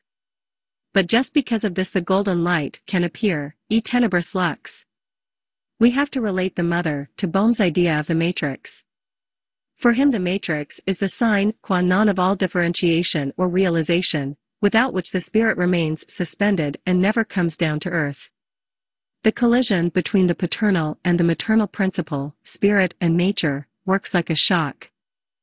586. After this picture, she felt the renewed penetration of the red color, which she associated with feeling, as something disturbing, and she now discovered that her rapport with me, her analyst equals father, was unnatural and unsatisfactory. She was giving herself airs, she said, and was posing as an intelligent, understanding pupil, usurpation of spirituality. But she had to admit that she felt very silly and was very silly, regardless of what I thought about it. This admission brought her a feeling of great relief and helped her to see at last that sex was not, on the one hand, merely a mechanism for producing children and not, on the other, only an expression of supreme passion, but was also banally physiological and autoerotic. This belated realization led her straight into a fantasy state where she became conscious of a series of obscene images. At the end she saw the image of a large bird, which she called the earth bird, and which alighted on the earth. Birds, as aerial beings, are well-known spirit symbols. It represented the transformation of the spiritual image of herself into a more earthy version that is more characteristic of women. This tailpiece confirms our suspicion that the intensive upward and rightward movement has come to a halt. The bird is coming down to earth. This symbolization denotes a further and necessary differentiation of what Bohm describes in general as love desire. Through this differentiation consciousness is not only widened but also brought face to face with the reality of things, so that the inner experience is tied, so to speak, to a definite spot. 587. On the days following, the patient was overcome by feelings of self-pity. It became clear to her how much she regretted never having had any children. She felt like a neglected animal or a lost child. This mood grew into a regular Weltschmerz, and she felt like the all-compassionate Tathagata, Buddha. Only when she had completely given way to these feelings could she bring herself to paint another picture. Real liberation comes not from glossing over or repressing painful states of feeling, but only from experiencing them to the full. Picture 8. 588. The thing that strikes us at once in Picture 8 is that almost the whole interior is filled with the black substance. The blue-green of the water has condensed to a dark blue quaternity, and the golden light in the center turns in the reverse direction, anti-clockwise. The bird is coming down to earth. That is, the mandala is moving towards the dark, chthonic depths. It is still floating, the wings of Mercury show this, but it has come much closer to the blackness. The inner, undifferentiated quaternity is balanced by an outer, differentiated one, which Miss X equated with the 4 functions of consciousness. To these she assigned the following colors: yellow equals intuition, light blue equals thinking, flesh pink equals feeling, brown equals sensation. Each of these quarters is divided into 3, thus producing the number 12 again. The separation and characterization of the 2 quaternities is worth noting. The outer quaternity of wings appears as a differentiated realization of the undifferentiated inner one, which really represents the archetype. In the Kabbalah this relationship corresponds to the quaternity of Merkaba on the one hand and of the Akuraim on the other, and in Bohm they are the 4 spirits of God and the 4 elements. 589. The plant-like form of the cross in the middle of the mandala, also noted by the patient, refers back to the tree of the cross, and the mother. She thus makes it clear that this previously taboo element has been accepted and now holds the central place. She was fully conscious of this, which of course was a great advance on her previous attitude. 590. In contrast to the previous picture, there are no inner cortices. This is a logical development, because the thing they were meant to exclude is now in the center, and defense has become superfluous. Instead, the cortices spread out into the darkness as golden rings, expanding concentrically like waves. This would mean a far-reaching influence on the environment emanating from the sealed-off self.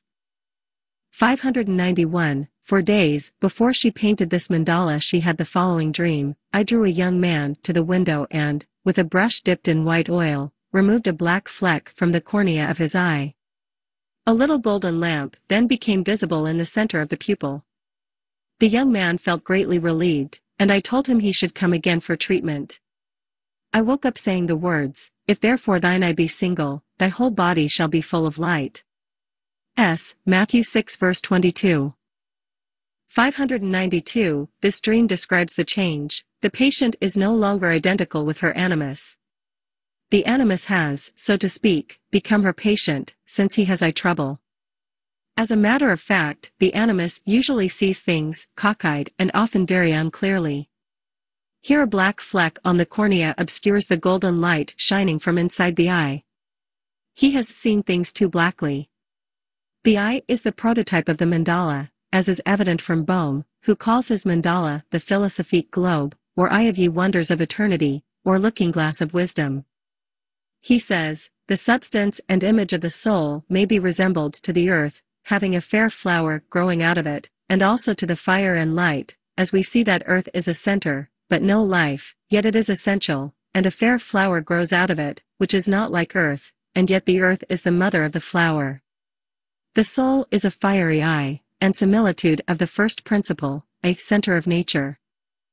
593. Our mandala is indeed an eye, the structure of which symbolizes the center of order in the unconscious. The eye is a hollow sphere, black inside, and filled with a semi-liquid substance, the vitreous humor. Looking at it from outside, one sees a round, colored surface, the iris, with a dark center, from which a golden light shines. Bohm calls it a fiery eye, in accordance with the old idea that seeing emanates from the eye. The eye may well stand for consciousness, which is in fact an organ of perception, looking into its own background. It sees its own light there, and when this is clear and pure, the whole body is filled with light. Under certain conditions, consciousness has a purifying effect. This is probably what is meant by Matthew 6:22 ff, an idea expressed even more clearly in Luke 11:331i. 594. The eye is also a well-known symbol for God. Hence Bohm calls his philosophique globe the eye of eternity, the essence of all essences, the eye of God. 595. By accepting the darkness, the patient has not, to be sure, changed it into light, but she has kindled a light that illuminates the darkness within. By day no light is needed, and if you don't know it is night you won't light one, nor will any light be lit for you unless you have suffered the horror of darkness. This is not an edifying text, but a mere statement of the psychological facts. The transition from picture 7 to picture 8 gives one a working idea of what I mean by accepting the dark principle. It has sometimes been objected that nobody can form a clear conception of what this means, which is regrettable, because it is an ethical problem of the first order. Here, then, is a practical example of this acceptance, and I must leave it to the philosophers to puzzle out the ethical aspects of the process.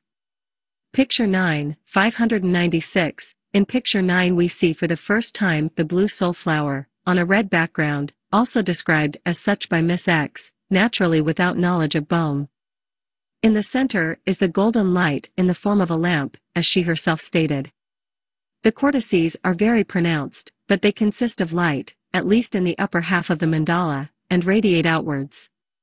143. The light is composed of the rainbow hues of the rising sun. It is a real kata pavonis. There are 6 sets of sunbeams.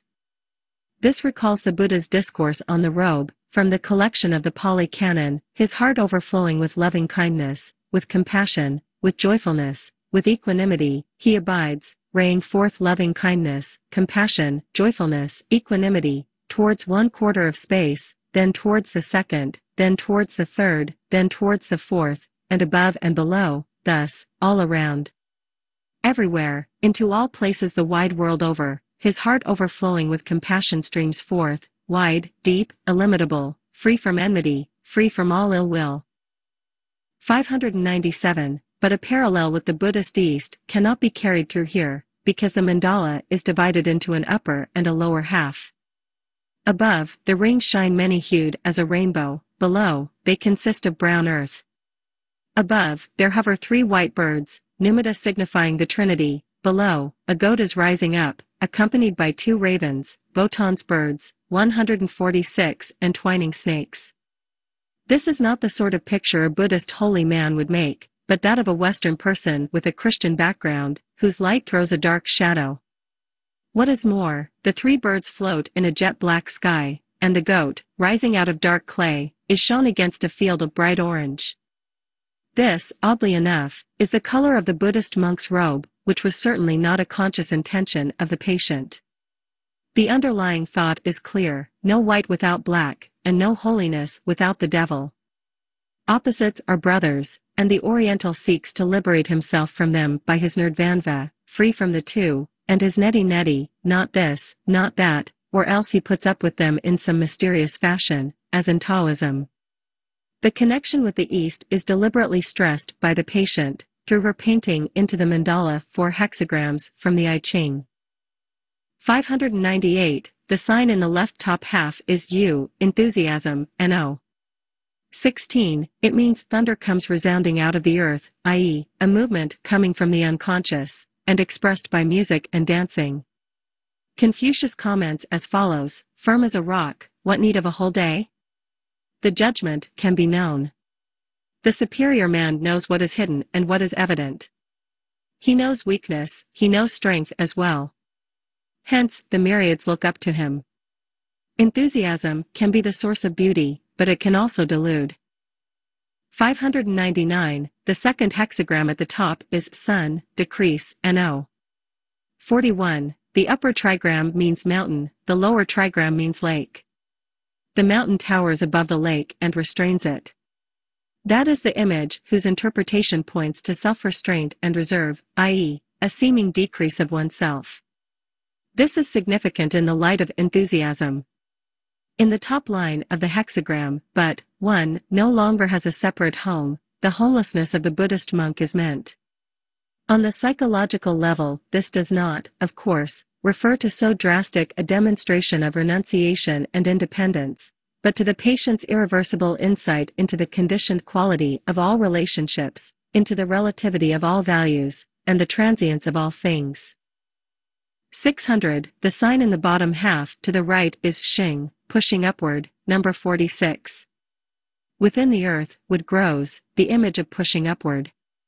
It also says, one pushes upward into an empty city, and the king offers him Mount Chi.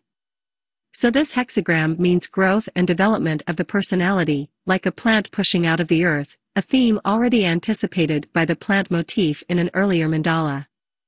This is an allusion to the important lesson which Miss X has learned from her experience, that there is no development unless the shadow is accepted.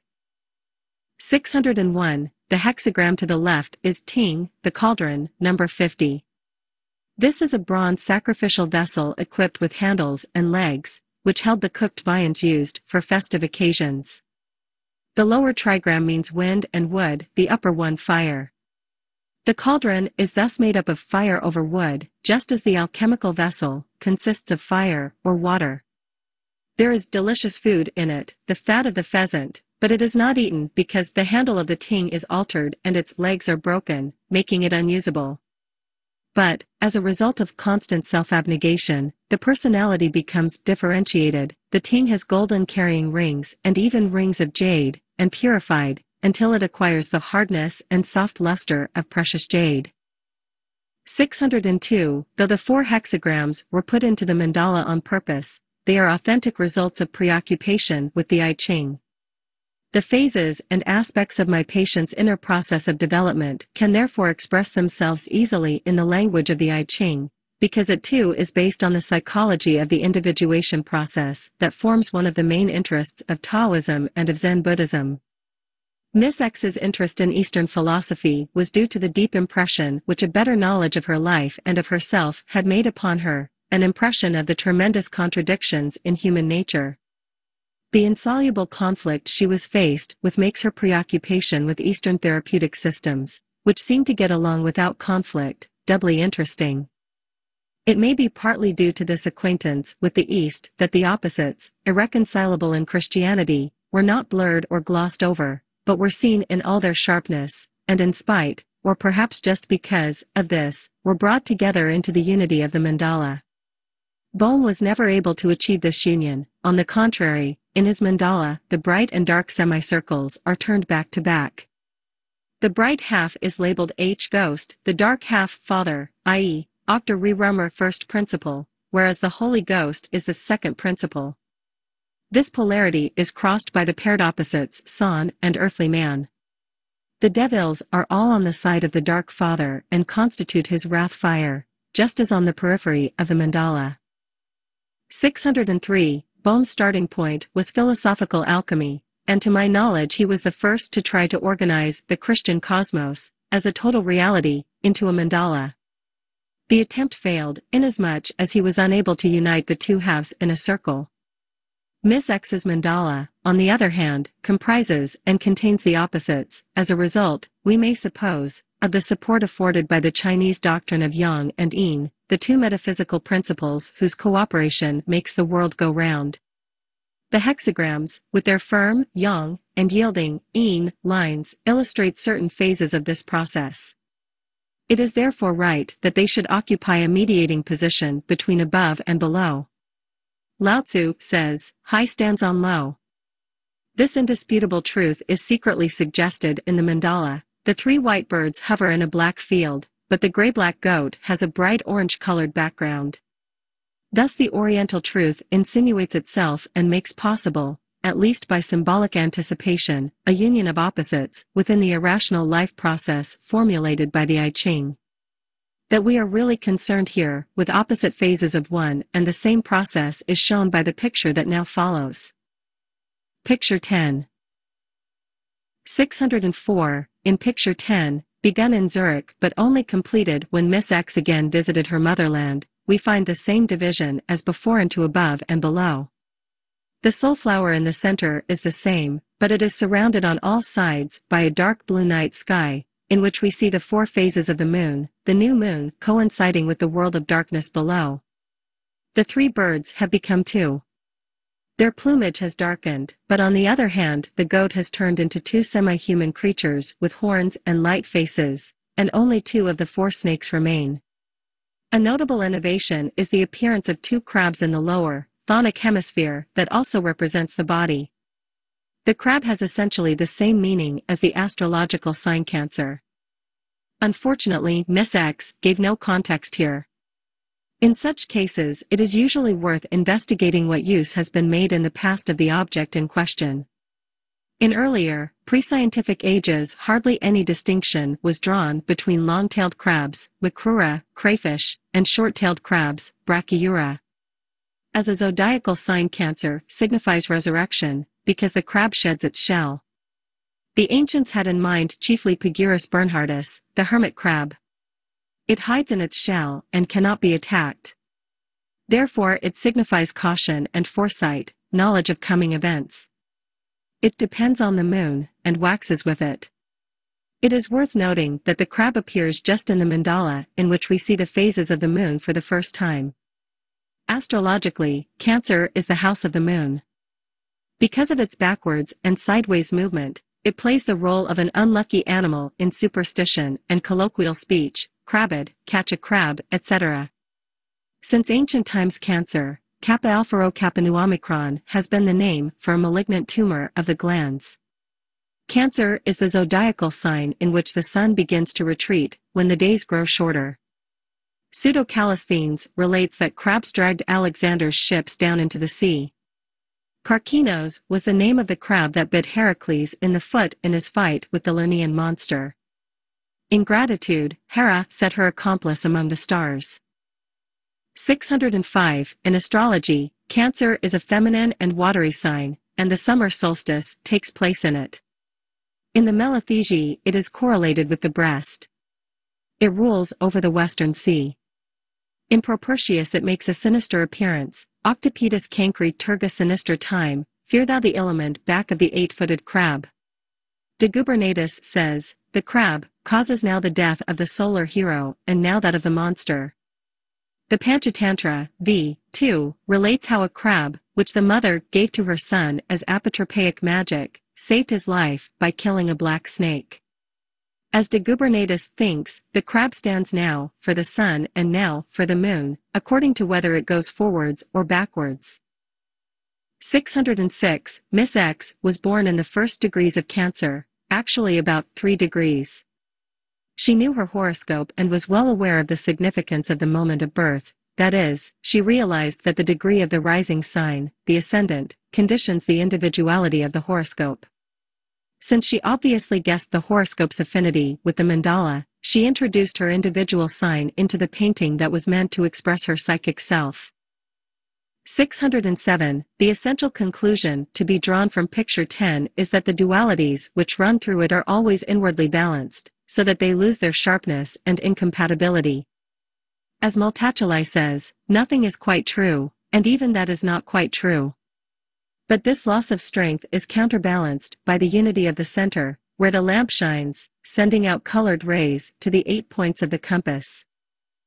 608. Although the attainment of inner balance through symmetrical pairs of opposites was probably the main intention of this mandala, we should not overlook the fact that the duplication motif also occurs when unconscious contents are about to become conscious and differentiated. They then split, as often happens in dreams, into 2 identical or slightly different halves corresponding to the conscious and still unconscious aspects of the nascent content. I have the impression, from this picture, that it really does represent a kind of solstice or climax, where decision and division take place. The dualities are, at bottom, yes and no, the irreconcilable opposites, but they have to be held together if the balance of life is to be maintained. This can only be done by holding unswervingly to the center, where action and suffering balance each other. It is a path sharp as the edge of a razor. A climax like this, where universal opposites clash, is at the same time a moment when a wide perspective often opens out into the past and future. This is the psychological moment when, as the consensus gentium has established since ancient times, synchronistic phenomena occur, that is, when the far appears near. 16 years later, Miss X became fatally ill with cancer of the breast. Picture 11. 609. Here I will only mention that the colored rays emanating from the center have become so rarefied that, in the next few pictures, they disappear altogether. Sun and moon are now outside, no longer included in the microcosm of the mandala. The sun is not golden, but has a dull, ochreous hue and in addition is clearly turning to the left. It is moving towards its own obscuration, as had to happen after the Cancer picture, solstice. The moon is in the first quarter. The roundish masses near the sun are probably meant to be cumulus clouds, but with their gray-red hues, they look suspiciously like bulbous swellings. The interior of the mandala now contains a quincunx of stars, the central star being silver and gold. The division of the mandala into an aerial and an earthy hemisphere has transferred itself to the outside world and can no longer be seen in the interior. The silvery rim of the aerial hemisphere in the preceding picture now runs round the entire mandala and recalls the band of quicksilver that, as Mercurius vulgaris, veils the true personality. At all events, it is probable that the influence and importance of the outside world are becoming so strong in this picture as to bring about an impairment and devaluation of the mandala.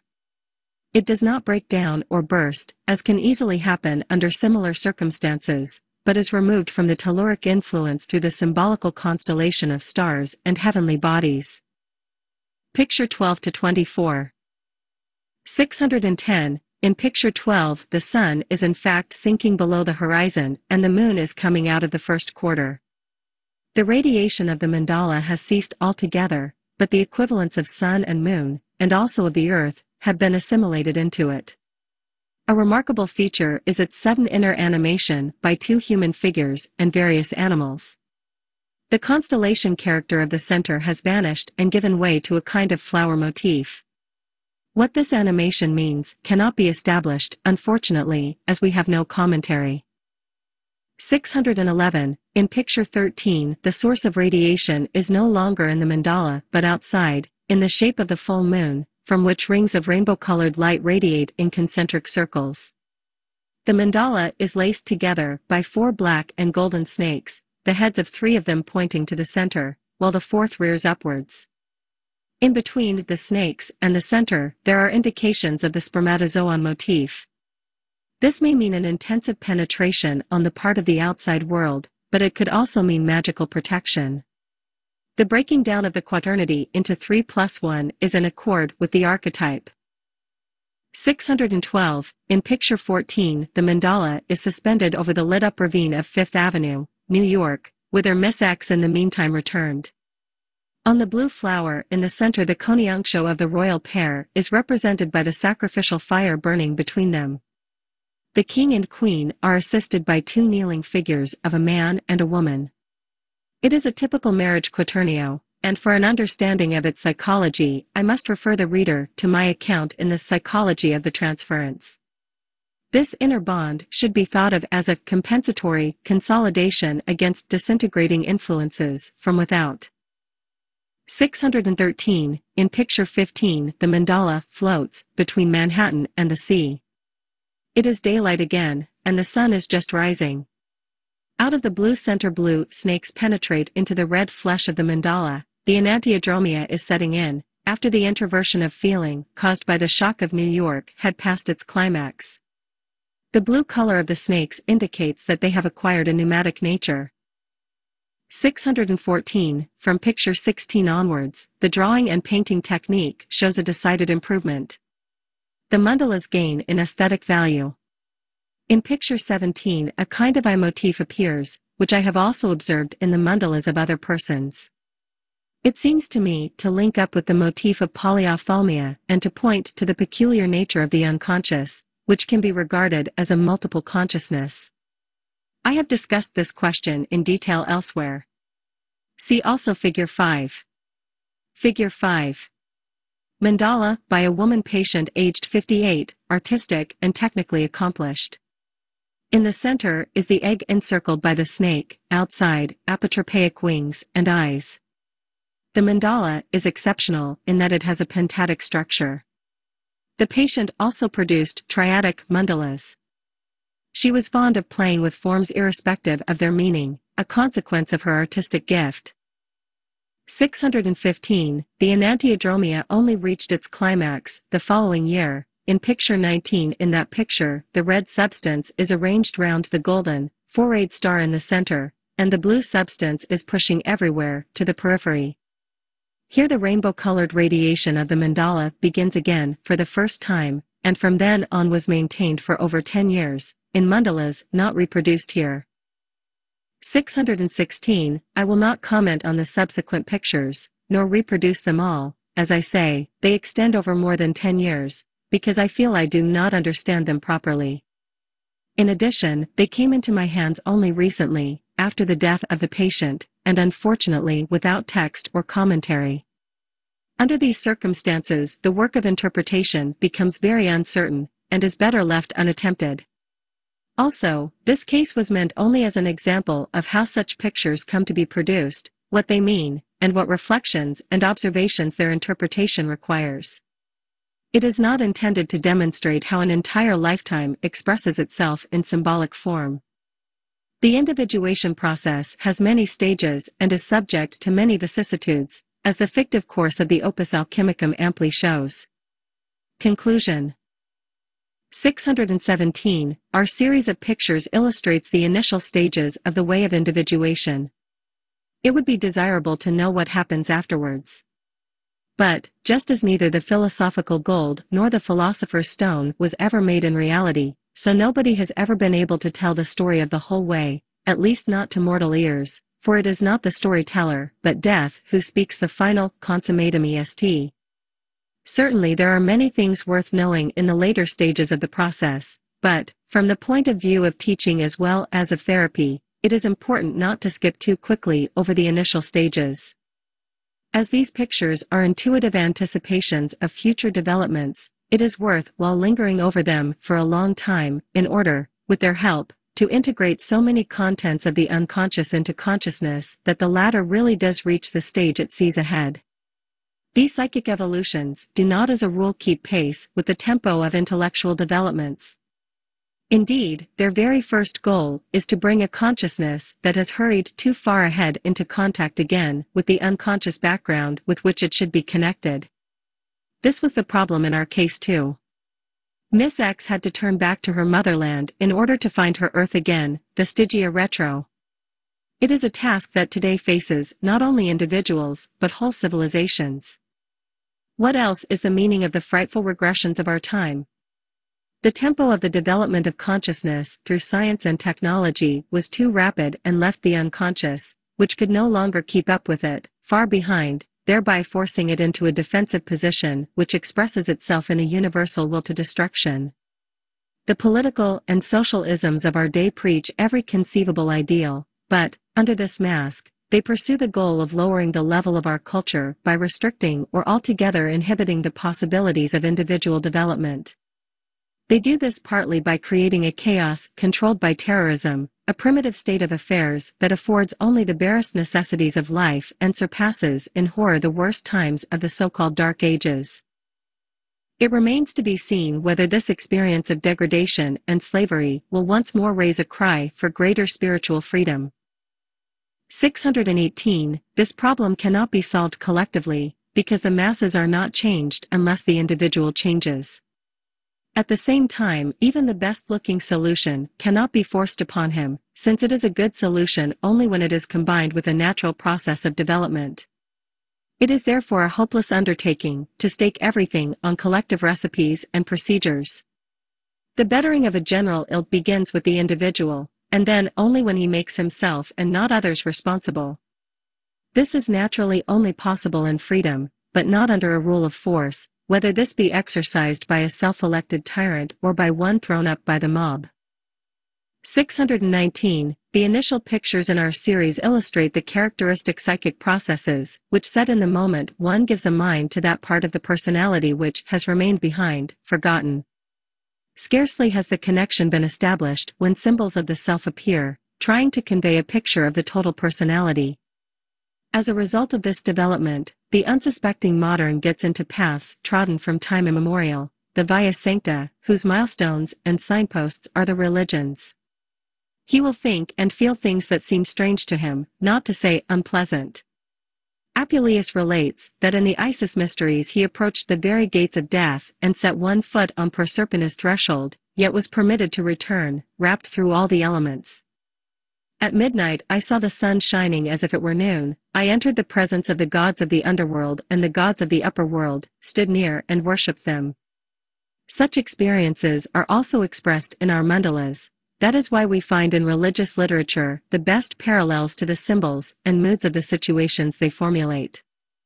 These situations are intense inner experiences, which can lead to lasting psychic growth and a ripening and deepening of the personality, if the individual affected by them has the moral capacity for pi sigma tau pi, loyal trust and confidence. They are the age-old psychic experiences that underlie faith and ought to be its unshakable foundation, and not of faith alone, but also of knowledge. 620. Our case shows with singular clarity the spontaneity of the psychic process and the transformation of a personal situation into the problem of individuation, that is, of becoming whole, which is the answer to the great question of our day: how can consciousness, our most recent acquisition, which has bounded ahead, be linked up again with the oldest, the unconscious, which has lagged behind? The oldest of all is the instinctual foundation. Anyone who overlooks the instincts will be ambuscaded by them, and anyone who does not humble himself will be humbled, losing at the same time his freedom, his most precious possession. 621. Always when science tries to describe a simple life process, the matter becomes complicated and difficult. So it is no wonder that the details of a transformation process rendered visible through active imagination make no small demands on our understanding. In this respect, they may be compared with all other biological processes. These, too, require specialized knowledge to become comprehensible. Our example also shows, however, that this process can begin and run its course without any special knowledge having to stand sponsor to it. But if one wants to understand anything of it and assimilate it into consciousness, then a certain amount of knowledge is needed. If the process is not understood at all, it has to build up an unusual intensity so as not to sink back again into the unconscious without result. But if its affects rise to an unusual pitch, they will enforce some kind of understanding. It depends on the correctness of this understanding whether the consequences turn out more pathologically or less. Psychic experiences, according to whether they are rightly or wrongly understood, have very different effects on a person's development. It is one of the duties of the psychotherapist to acquire such knowledge of these things as will enable him to help his patient to an adequate understanding. Experiences of this kind are not without their dangers, for they are also, among other things, the matrix of the psychoses. Stiff-necked and violent interpretations should under all circumstances be avoided. Likewise, a patient should never be forced into a development that does not come naturally and spontaneously. But once it is set in, he should not be talked out of it again, unless the possibility of a psychosis has been definitely established. Thorough psychiatric experience is needed to decide this question, and it must constantly be borne in mind that the constellation of archetypal images and fantasies is not in itself pathological. The pathological element only reveals itself in the way the individual reacts to them and how he interprets them. The characteristic feature of a pathological reaction is, above all, identification with the archetype. This produces a sort of inflation and possession by the emergent contents, so that they pour out in a torrent which no therapy can stop. Identification can, in favorable cases, sometimes pass off as a more or less harmless inflation. But in all cases, identification with the unconscious brings a weakening of consciousness, and herein lies the danger.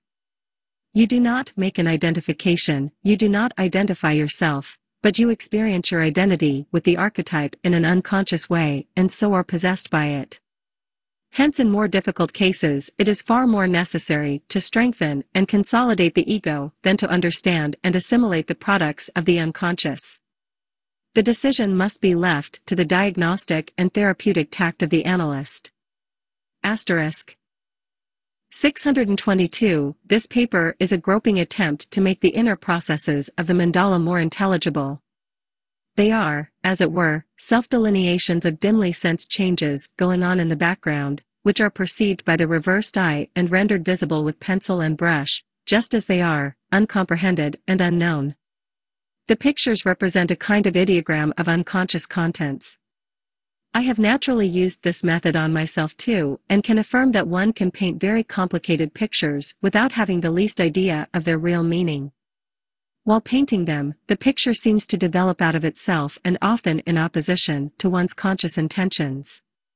It is interesting to observe how the execution of the picture frequently thwarts one's expectations in the most surprising way. The same thing can be observed, sometimes even more clearly, when writing down the products of active imagination. 623. The present work may also serve to fill a gap I myself have felt in my exposition of therapeutic methods. I have written very little on active imagination, but have talked about it a great deal. I have used this method since 1916, and I sketched it out for the first time in the relations between the ego and the unconscious. I first mentioned the mandala in 1929, in The Secret of the Golden Flower. 176. For at least 13 years I kept quiet about the results of these methods in order to avoid any suggestion. I wanted to assure myself that these things, mandalas especially, really are produced spontaneously and were not suggested to the patient by my own fantasy. I was then able to convince myself, through my own studies, that mandalas were drawn, painted, carved in stone, and built, at all times and in all parts of the world, long before my patients discovered them. I have also seen to my satisfaction that mandalas are dreamt and drawn by patients who were being treated by psychotherapists whom I had not trained. In view of the importance and significance of the mandala symbol, special precautions seem to be necessary, seeing that this motif is one of the best examples of the universal operation of an archetype. In a seminar on children's dreams, which I held in 1939-40, I mentioned the dream of a 10-year-old girl who had absolutely no possibility of ever hearing about the quaternity of God. The dream was written down by the child herself and was sent to me by an acquaintance. Once in a dream I saw an animal that had lots of horns. It spiked up other little animals with them. It wriggled like a snake, and that was how it lived. Then a blue fog came out of all the four corners, and it stopped eating. Then God came, but there were really 4 gods in the 4 corners. Then the animal died, and all the animals it had eaten came out alive again. 624. This dream describes an unconscious individuation process. All the animals are eaten by the one animal. Then comes the enantiodromia. The dragon changes into pneuma, which stands for a divine quaternity. Thereupon follows the apokatastasis, a resurrection of the dead. This exceedingly unchildish fantasy can hardly be termed anything but archetypal. Miss X, in picture 12, also put a whole collection of animals into her mandala: 2 snakes, 2 tortoises, 2 fishes, 2 lions, 2 pigs, a goat and a ram. Integration gathers many into one. To the child who had this dream, and to Miss X likewise, it was certainly not known that Origen had already said, speaking of the sacrificial animals, seek these sacrifices within thyself, and thou wilt find them within thine own soul. Understand that thou hast within thyself flocks of cattle, flocks of sheep and flocks of goats. Understand that the birds of the sky are also within thee. Marvel not if we say that these are within thee, but understand that thou thyself art even another little world, and hast within thee the sun and the moon, and also the stars. 625. The same idea occurs again in another passage, but this time it takes the form of a psychological statement. For look upon the countenance of a man who is at one moment angry, at the next sad, a short while afterward joyful, then troubled again, and then contented. See how he who thinks himself one is not one, but seems to have as many personalities as he has moods, as also the scripture says, a fool is changed as the moon. 180. God, therefore, is unchangeable, and is called one for the reason that he changes not. Thus also the true imitator of God, who is made after God's image, is called one and the selfsame, unis et ipsi, when he comes to perfection, for he also, when he is fixed on the summit of virtue, is not changed, but remains always one. For every man, whiles he is in wickedness, malatia, is divided among many things and torn in many directions, and while he is in many kinds of evil, he cannot be called one. 626. Here the many animals are affective states to which man is prone.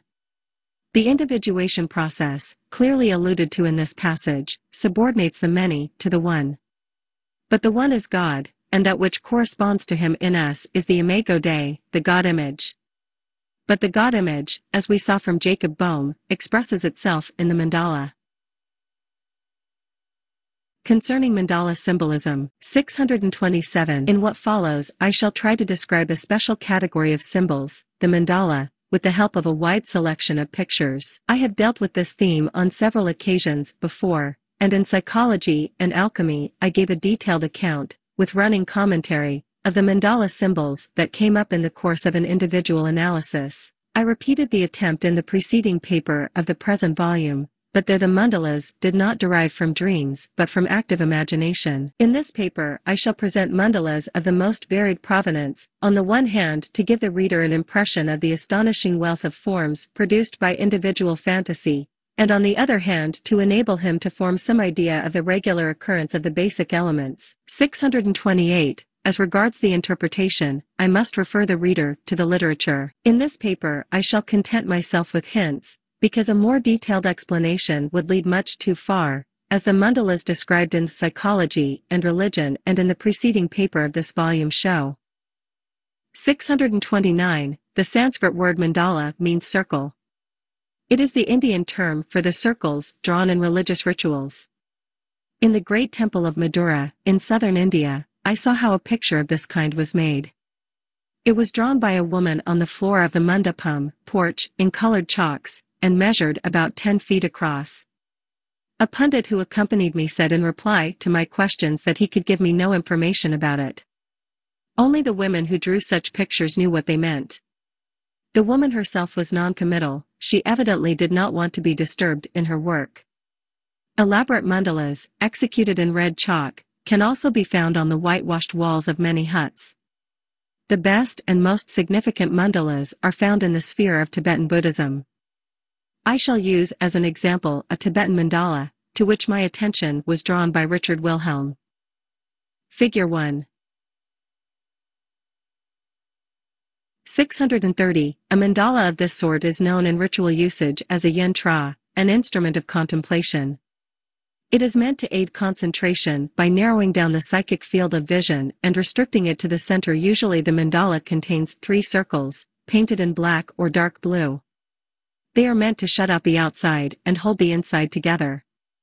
Almost regularly, the outer rim consists of fire, the fire of concupiscencia, desire, from which proceed the torments of hell.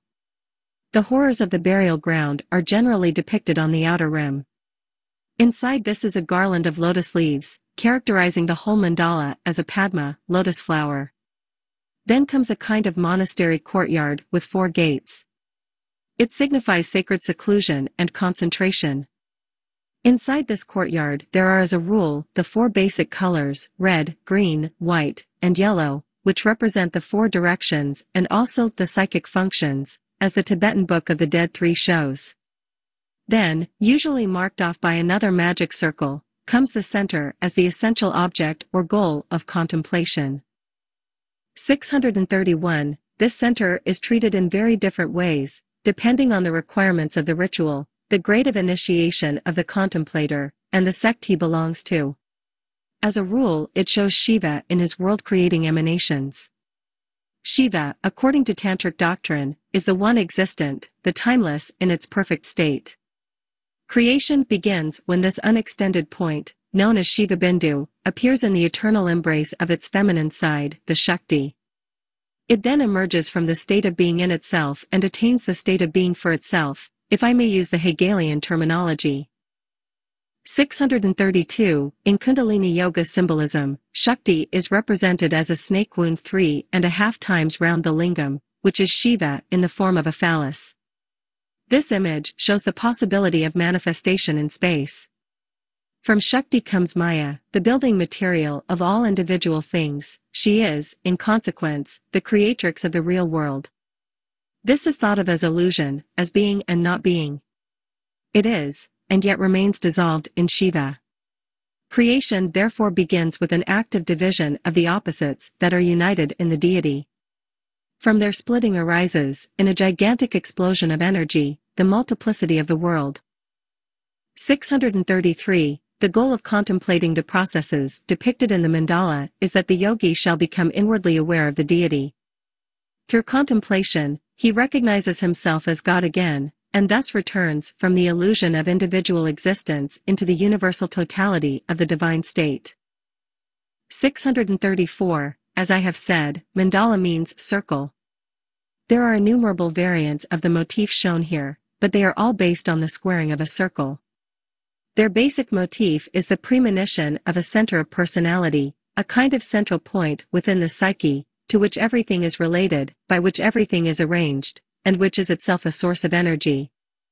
The energy of the central point is manifested in the almost irresistible compulsion and urge to become what one is, just as every organism is driven to assume the form that is characteristic of its nature, no matter what the circumstances. This center is not felt or thought of as the ego, but, if one may so express it, as the self. Although the center is represented by an innermost point, it is surrounded by a periphery containing everything that belongs to the self, the paired opposites that make up the total personality.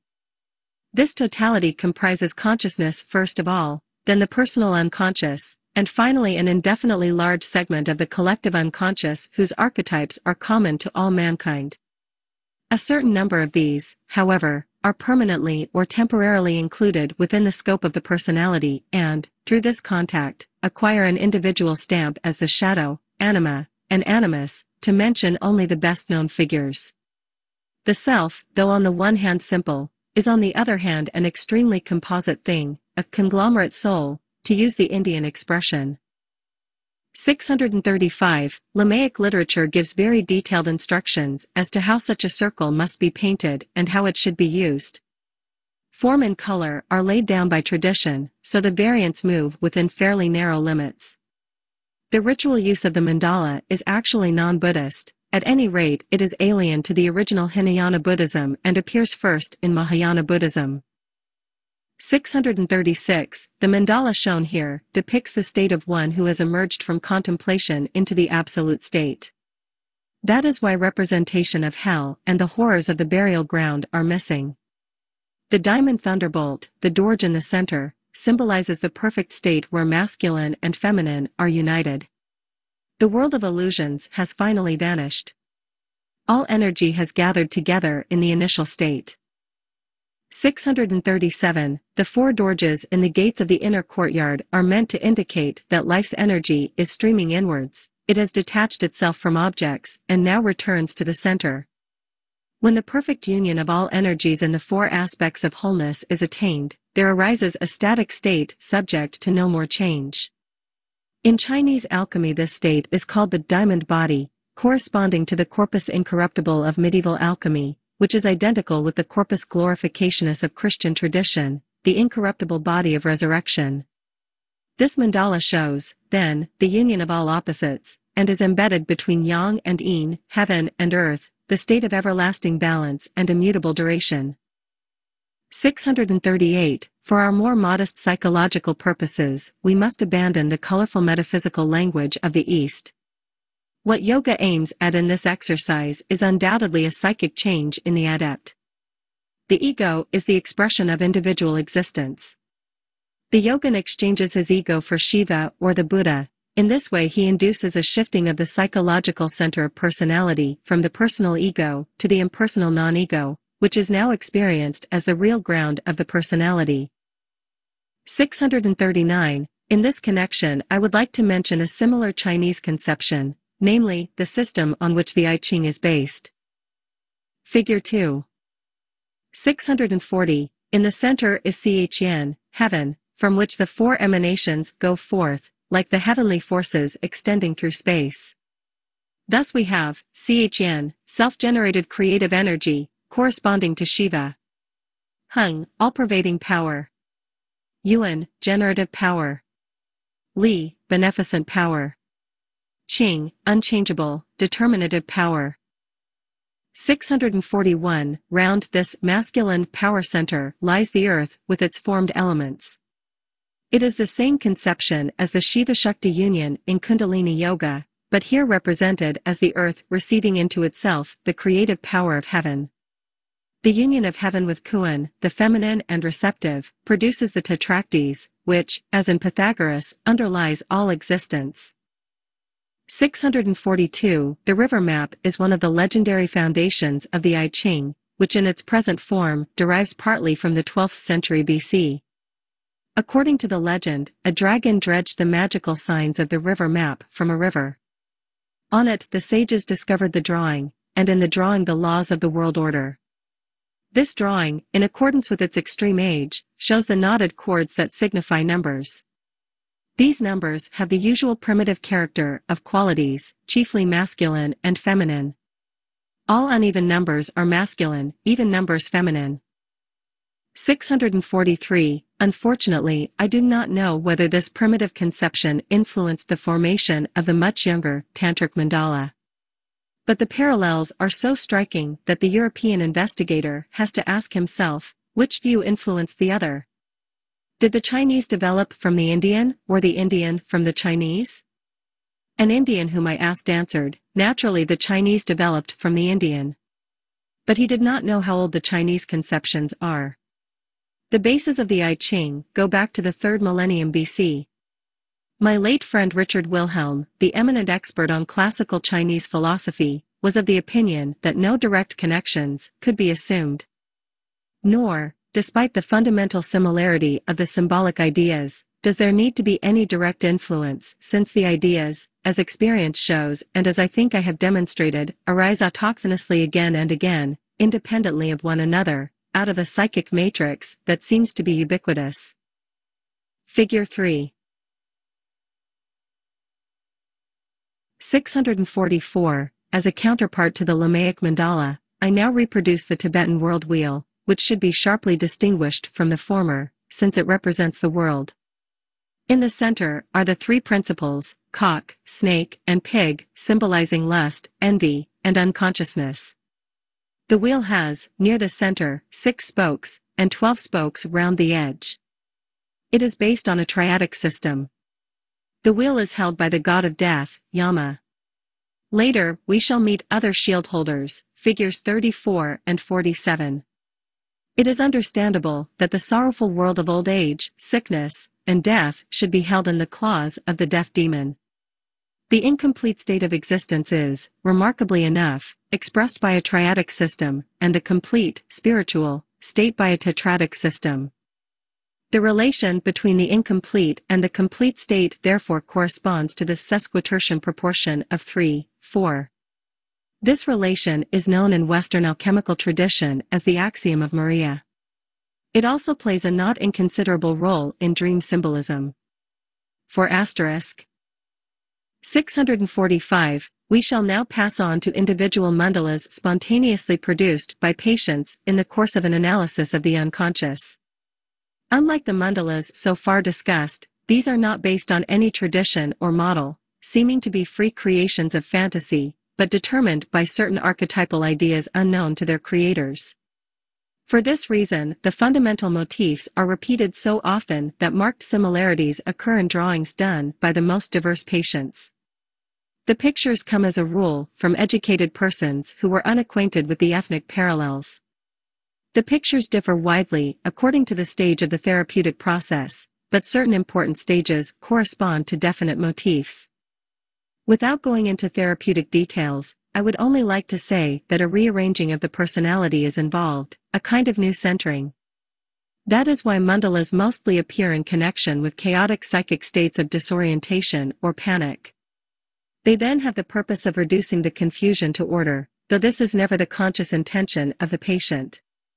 At all events, they express order, balance, and wholeness. Patients themselves often emphasize the beneficial or soothing effect of such pictures. Usually, the mandalas express religious, i.e., numinous, thoughts and ideas, or, in their stead, philosophical ones. Most mandalas have an intuitive, irrational character and, through their symbolical content, exert a retroactive influence on the unconscious. They therefore possess a magical significance, like icons, whose possible efficacy was never consciously felt by the patient. In fact, it is from the effect of their own pictures that patients discover what icons can mean. Their pictures work not because they spring from the patient's own fantasy, but because they are impressed by the fact that their subjective imagination produces motifs and symbols of the most unexpected kind that conform to law and express an idea or situation which their conscious mind can grasp only with difficulty.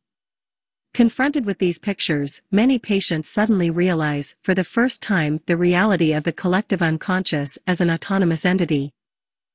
I will not labor the point here. The strength of the impression and its effect on the patient are obvious enough from some of the pictures. 646. I must preface the pictures that now follow with a few remarks on the formal elements of mandala symbolism.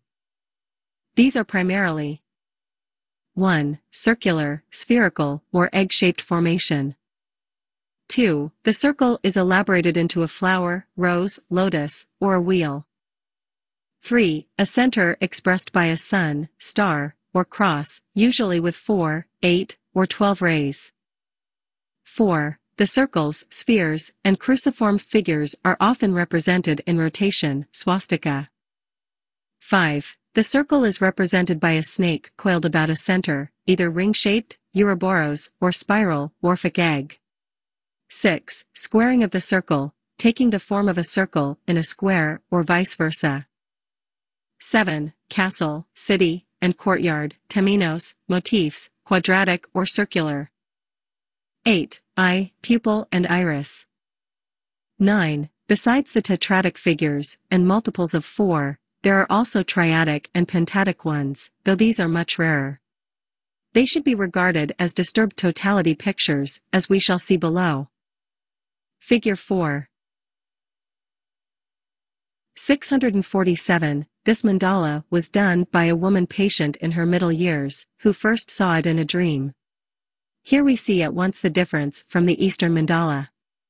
It is poor in form, poor in ideas, but nevertheless expresses the individual attitude of the patient far more clearly than the Eastern pictures, which have been subjected to a collective and traditional configuration. Her dream ran, I was trying to decipher an embroidery pattern. My sister knew how. I asked her if she had made an elaborate hem-stitched handkerchief.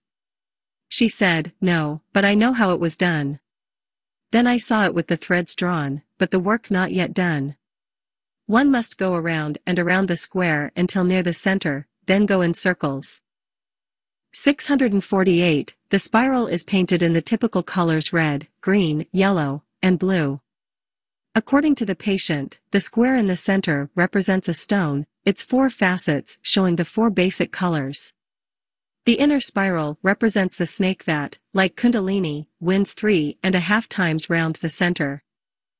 649. The dreamer herself had no notion of what was going on in her, namely the beginning of a new orientation, nor would she have understood it consciously. Also, the parallels from Eastern symbolism were completely unknown to her, so that any influence is out of the question. The symbolic picture came to her spontaneously, when she had reached a certain point in her development. 650. It is, unfortunately, not possible for me to say exactly under what circumstances each of these pictures arose. That would lead us too far. The sole aim of this paper is to give a survey of the formal parallels to the individual and collective mandala.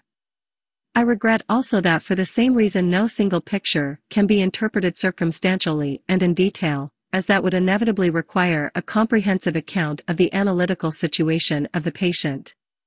Wherever it is possible to shed light on the origins of the picture by a passing hint, as in the present case, I shall do so. 651. As to the interpretation of the picture, it must be emphasized that the snake, arranged in angles and then in circles round the square, signifies the circumambulation of, and way to, the center. The snake, as a chthonic and at the same time spiritual being, symbolizes the unconscious. The stone in the center, presumably a cube, is the quaternary form of the lapis philosophorum. The 4 colors also point in this direction. It is evident that the stone in this case signifies the new center of personality, the self, which is also symbolized by a vessel. Figure 5. 652. The painter was a middle-aged woman of schizoid disposition. She had several times drawn mandalas spontaneously, because they always had an ordering effect on her chaotic psychic states. The picture shows a rose, the Western equivalent of the lotus. In India the lotus flower, Padma, is interpreted by the Tantrists as the womb. We know this symbol from the numerous pictures of the Buddha, and other Indian deities, in the lotus flower. 7. It corresponds to the golden flower of Chinese alchemy, the rose of the Rosicrucians, and the mystic rose in Dante's Paradiso. Rose and lotus are usually arranged in groups of 4 petals, indicating the squaring of the circle or the united opposites. The significance of the rose as the maternal womb was nothing strange to our Western mystics, for we read in a prayer inspired by the Litany of Loreto, O rose wreath, thy blossoming makes men weep for joy. O rosy sun, thy burning makes men to love. O son of the sun, rosechild, sunbeam. Flower of the cross, pure womb that blossoms over all blooming and burning, sacred rose, Mary. 653. At the same time, the vessel motif is an expression of the content, just as Shakti represents the actualization of Shiva. As alchemy shows, the self is androgynous and consists of a masculine and a feminine principle. Conrad of Würzburg speaks of Mary, the flower of the sea in which Christ lies hidden. And in an old hymn we read, "O'er all the heavens a rose appears, and a bright dress of blossom wears. Its light glows in the three-in-one, for God himself has put it on." Figure 6. 654, the rose in the center is depicted as a ruby, its outer ring being conceived as a wheel or a wall with gates, so that nothing can come out from inside or go in from outside. The mandala was a spontaneous product from the analysis of a male patient. It was based on a dream. The dreamer found himself with 3 younger traveling companions in Liverpool. 8. It was night, and raining. The air was full of smoke and soot. They climbed up from the harbor to the upper city. The dreamer said, "It was terribly dark and disagreeable, and we could not understand how anyone could stick it here." We talked about this, and one of my companions said that, remarkably enough, a friend of his had settled here, which astonished everybody. During this conversation we reached a sort of public garden in the middle of the city. The park was square, and in the center was a lake or large pool. A few street lamps just lit up the pitch darkness, and I could see a little island in the pool. On it there was a single tree, a red flowering magnolia, which miraculously stood in everlasting sunshine. I noticed that my companions had not seen this miracle, whereas I was beginning to understand why the man had settled here. 655, the dreamer went on, "I tried to paint this dream. But as so often happens, it came out rather different. The magnolia turned into a sort of rose made of ruby-colored glass. It shone like a 4-rayed star. The square represents the wall of the park and at the same time a street leading round the park in a square. From it there radiate 8 main streets, and from each of these 8 side streets, which meet in a shining red central point, rather like the Étoile in Paris. The acquaintance mentioned in the dream lived in a house at the corner of one of these stars. The mandala thus combines the classic motifs of flower, star, circle, precinct, temenos, and plan of city, divided into quarters, with citadel. The whole thing seemed like a window opening onto eternity, wrote the dreamer. Figure 7.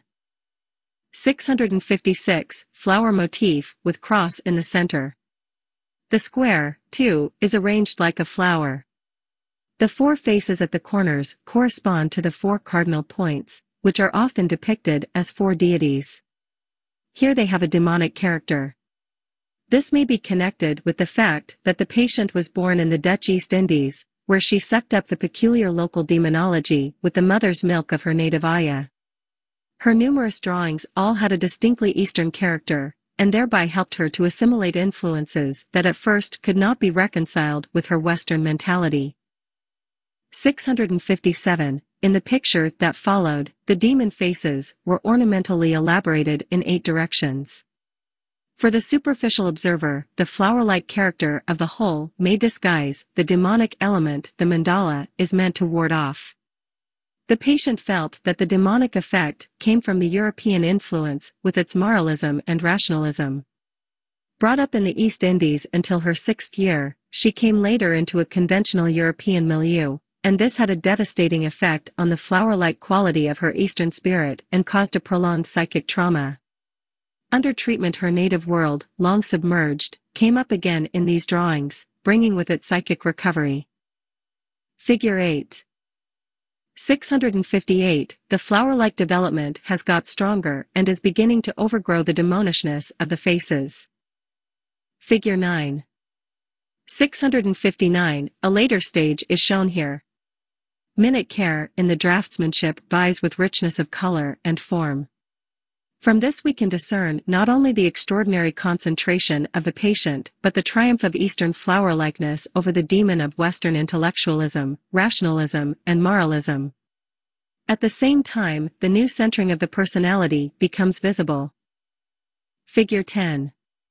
660, in this painting, done by another young woman patient, we see at the cardinal points 4 creatures, a bird, a sheep, a snake, and a lion with a human face.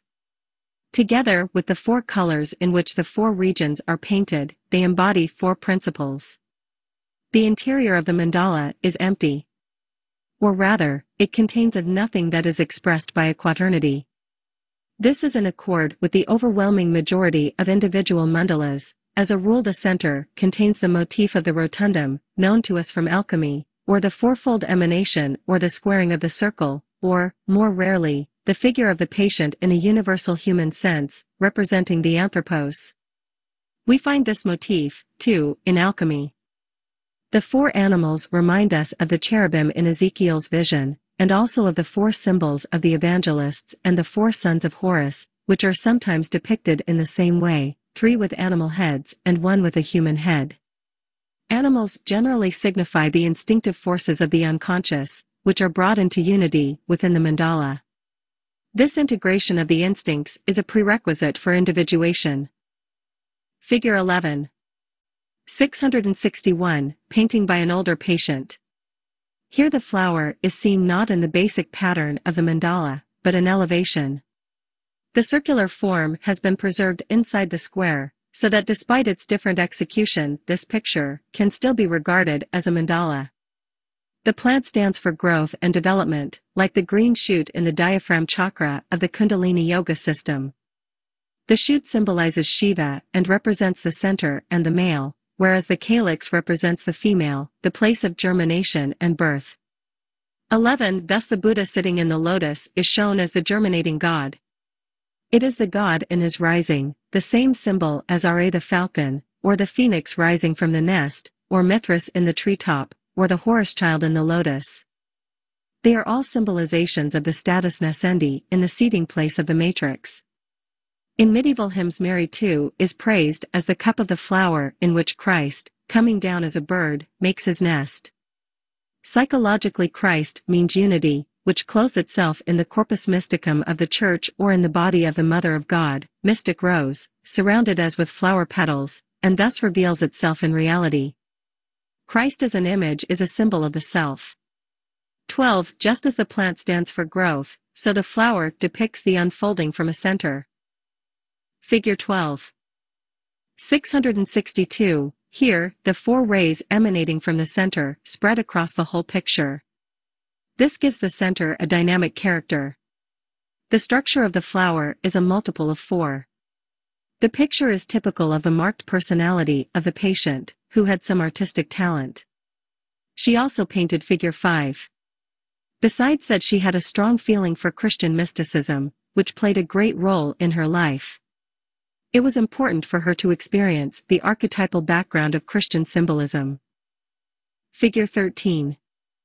663. Photograph of a rug woven by a middle-aged woman, Penelope-like, at a time of great inner and outer distress. She was a doctor, and she wove this magic circle round herself, working at it every day for months, as a counterbalance to the difficulties of her life. She was not my patient and could not have been influenced by me. The rug contains an 8-petaled flower. A special feature of the rug is that it has a reel above and below. Above is light, below, relative darkness. In it, there is a creature like a beetle, representing an unconscious content, and comparable with the sun in the form of Khepra. Occasionally, the above and below are outside the protective circle, instead of inside. In that case, the mandala affords protection against extreme opposites. That is, the sharpness of the conflict is not yet realized or else is felt as intolerable. The protective circle then guards against possible disruption due to the tension of opposites. Figure 14. 664. An Indian picture of Shiva Bindu, the unextended point. It shows the divine power before the creation, the opposites are still united. The god rests in the point. Hence the snake signifies extension, the mother of becoming, the creation of the world of forms. In India, this point is also called Hiranyagarbha, golden germ or golden egg.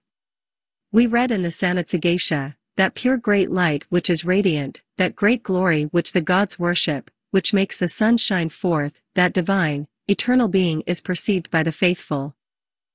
Figure 15. 665. This picture, also by a middle-aged woman patient, shows the squaring of the circle. The plants again denote germination and growth. In the center is a sun. As the snake entry motif shows, we have here a conception of paradise. A parallel is the Gnostic conception of Edom with the four rivers of paradise in the Nicene Gnosis. For the functional significance of the snake in relation to the mandala, see the preceding paper. Comments on pictures 3, 4, and 5. Figure 16. 666. This picture was painted by a neurotic young woman. The snake is somewhat unusual in that it lies in the center itself, its head coinciding with this. Usually it is outside the inner circle, or at least coiled round the central point. One suspects, rightly, as it turned out, that the inner darkness does not conceal the longed for unity, the self, but rather the chthonic, feminine nature of the patient. In a later picture, the mandala bursts and the snake comes out. Figure 17. 667. The picture was done by a young woman. This mandala is legitimate in so far as the snake is coiled round the forayed middle point. It is trying to get out. It is the awakening of Kundalini, meaning that the patient's chthonic nature is becoming active. This is also indicated by the arrows pointing outwards. In practice, it means becoming conscious of one's instinctual nature. The snake in ancient times personified the spinal ganglia and the spinal cord. Arrows pointing outwards may in other cases mean the opposite, protection of the inside from danger. Figure 18. 668, drawn by an older patient. Unlike the previous picture, this one is introverted. The snake is coiled round the forayed center and has laid its head on the white, central point, Shiva Bindu, so that it looks as if it were wearing a halo. There seems to be a kind of incubation of the middle point, the motif of the snake guarding the treasure. The center is often characterized as the treasure hard to attain. Figure 19. 669, done by a middle-aged woman. The concentric circles express concentration. This is further emphasized by the fishes circumnavigating the center. The number 4 has the meaning of total concentration. The movement to the left presumably indicates movement towards the unconscious, i.e., immersion in it. Figure 20. 670. This is a parallel to Figure 19, sketch of a fish motif, which I saw on the ceiling of the Maharaja's pavilion in Benares. Figure 21. 671. A fish instead of a snake.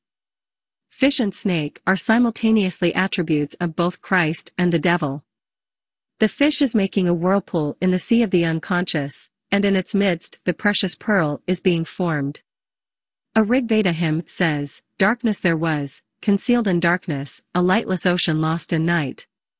Then the one, that was hidden in the shell, was born through the power of fiery torment. From it arose in the beginning love, which is the germ and the seed of knowledge." 672. As a rule, the snake personifies the unconscious, whereas the fish usually represents one of its contents.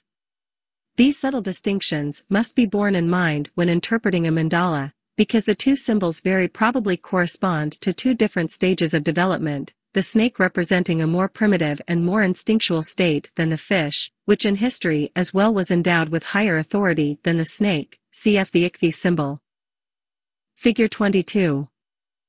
673. In this picture by a young woman, the fish has produced a differentiated center by circumnavigation, and in it a mother and child stand before a stylized tree of life or of knowledge.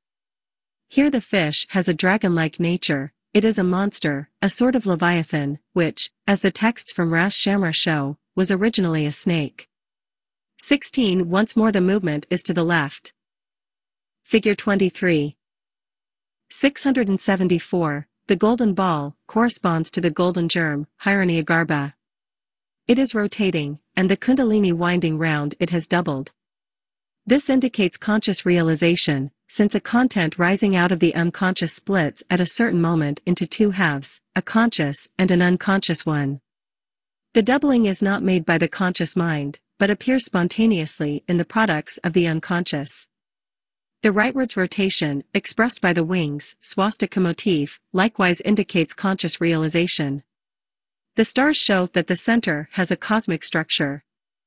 It has 4 rays, and thus behaves like a heavenly body. The Shatapatha Brahmana says, then he looks up to the sun, for that is the final goal, that the safe resort. To that final goal, to that resort he goes, for this reason he looks up to the sun. He looks up, saying, Self-existent art thou, the best ray of light. The sun is indeed the best ray of light, and therefore he says, Self-existent art thou, the best ray of light. Light bestowing art thou, give me light, Barkas. So say I, said Yajnavalkya, and for this indeed the Brahman should strive, if he would be Brahmavarkasan, illumined by Brahma. He then turns from left to right, saying, I move along the course of the sun. Having reached that final goal, that safe resort, he now moves along the course of yonder sun. 675. This sun has 7 rays. A commentator remarks that 4 of them point to the 4 quarters, one points upwards, another downwards, but the 7th and best points inwards. It is at the same time the sun's disk, named Hiranyagarbha. This, according to Ramanuja's commentary on the Vedanta Sutras, 18 is the highest self, the collective aggregate of all individual souls. It is the body of the highest Brahma and represents the collective psyche. For the idea of the self as compounded of many, compare origins, each of us is not one, but many, and all are righteous, but one receiveth the crown. 676. The patient was a woman of 60, artistically gifted. The individuation process, long blocked but released by the treatment, stimulated her creative activity. Figure 21 derives from the same source, and gave rise to a series of happily colored pictures which eloquently express the intensity of her experience. Figure 24. 677, done by the same patient. She herself is shown practicing contemplation or concentration on the center. She has taken the place of the fish and the snakes. An ideal image of herself is laid round the precious egg. The legs are flexible, like a nixie's. The psychology of such a picture reappears in ecclesiastical tradition. The Shiva Shakti of the East is known in the West as the man encompassed by a woman, Christ, and his bride, the Church. Compare the Maitrayana Brahmana Upanishad. He, the self, is also he who warms the sun, hidden by the 1,000-eyed golden egg, as one fire by another. He is to be thought after, he is to be sought after. Having said farewell to all living things, having gone to the forest, and having renounced all sensuous objects, let a man perceive the self from his own body. 678. Here too the radiation from the center spreads out beyond the protective circle into the distance. This expresses the idea of the far-reaching effect of the introverted state of consciousness. It could also be described as an unconscious connection with the world. Figure 25. 679. This picture was done by another middle-aged patient. It shows various phases of the individuation process. Down below, she is caught in a chthonic tangle of roots, the Muladhara of Kundalini Yoga. In the middle, she studies a book, cultivating her mind and augmenting her knowledge and consciousness. At the top, reborn, she receives illumination in the form of a heavenly sphere that widens and frees the personality, its round shape again representing the mandala in its kingdom of God aspect, whereas the lower, wheel-shaped mandala is chthonic. There is a confrontation of the natural and spiritual totalities. The mandala is unusual on account of its 6 rays, 6 mountain peaks, 6 birds, 3 human figures. In addition, it is located between a distinct above and below, also repeated in the mandala itself. The upper, bright sphere is in the act of descending into the hexad or triad and has already passed the rim of the wheel.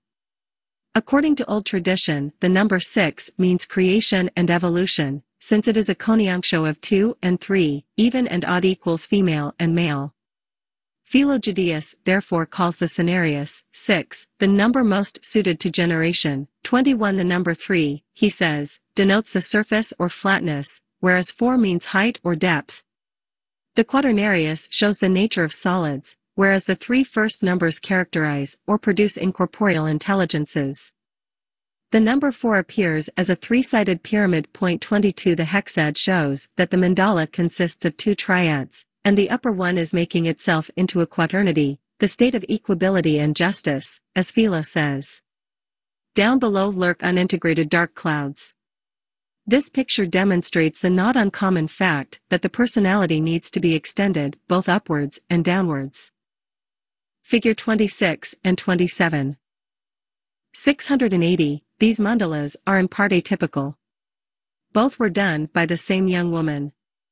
In the center, as in the previous mandala, is a female figure, as if enclosed in a glass sphere or transparent bubble. It looks almost as if an homunculus were in the making. In addition to the usual 4 or 8 rays, both mandalas show a pentatic element. There is thus a dilemma between 4 and 5. 5 is the number assigned to the natural man, insofar as he consists of a trunk with 5 appendages. 4, on the other hand, signifies a conscious totality. It describes the ideal, spiritual man and formulates him as a totality in contrast to the pentad, which describes the corporeal man. It is significant that the swastika symbolizes the ideal man, 23, whereas the 5-pointed star symbolizes the material and bodily man. 24, the dilemma of 4 and 5 corresponds to the conflict between culture and nature. That was the problem of the patient. In figure 26, the dilemma is indicated by the 4 groups of stars, 2 of them contain 4 stars and 2 of them 5 stars. On the rims of both mandalas we see the fire of desire. In figure 27 the rim is made of something that looks like lighted tissue. In characteristic contrast to the shining mandala, both these, especially the second one, are burning. It is flaming desire, comparable to the longing of the homunculus in the retort, Faust, Part 2, which was finally shattered against the throne of Galatea. The fire represents an erotic demand but at the same time an amor fati that burns in the innermost self, trying to shape the patient's fate and thus help the self into reality. Like the homunculus in Faust, the figure shut up in the vessel wants to become. 681. The patient was herself aware of the conflict, for she told me she had no peace after painting the second picture. She had reached the afternoon of her life, and was in her 35th year. She was in doubt as to whether she ought to have another child. She decided for a child, but fate did not let her, because the development of her personality was evidently pursuing a different goal, not a biological, but a cultural one. The conflict was resolved in the interests of the latter. Figure 28. 682, picture by a middle-aged man. In the center is a star. The blue sky contains golden clouds.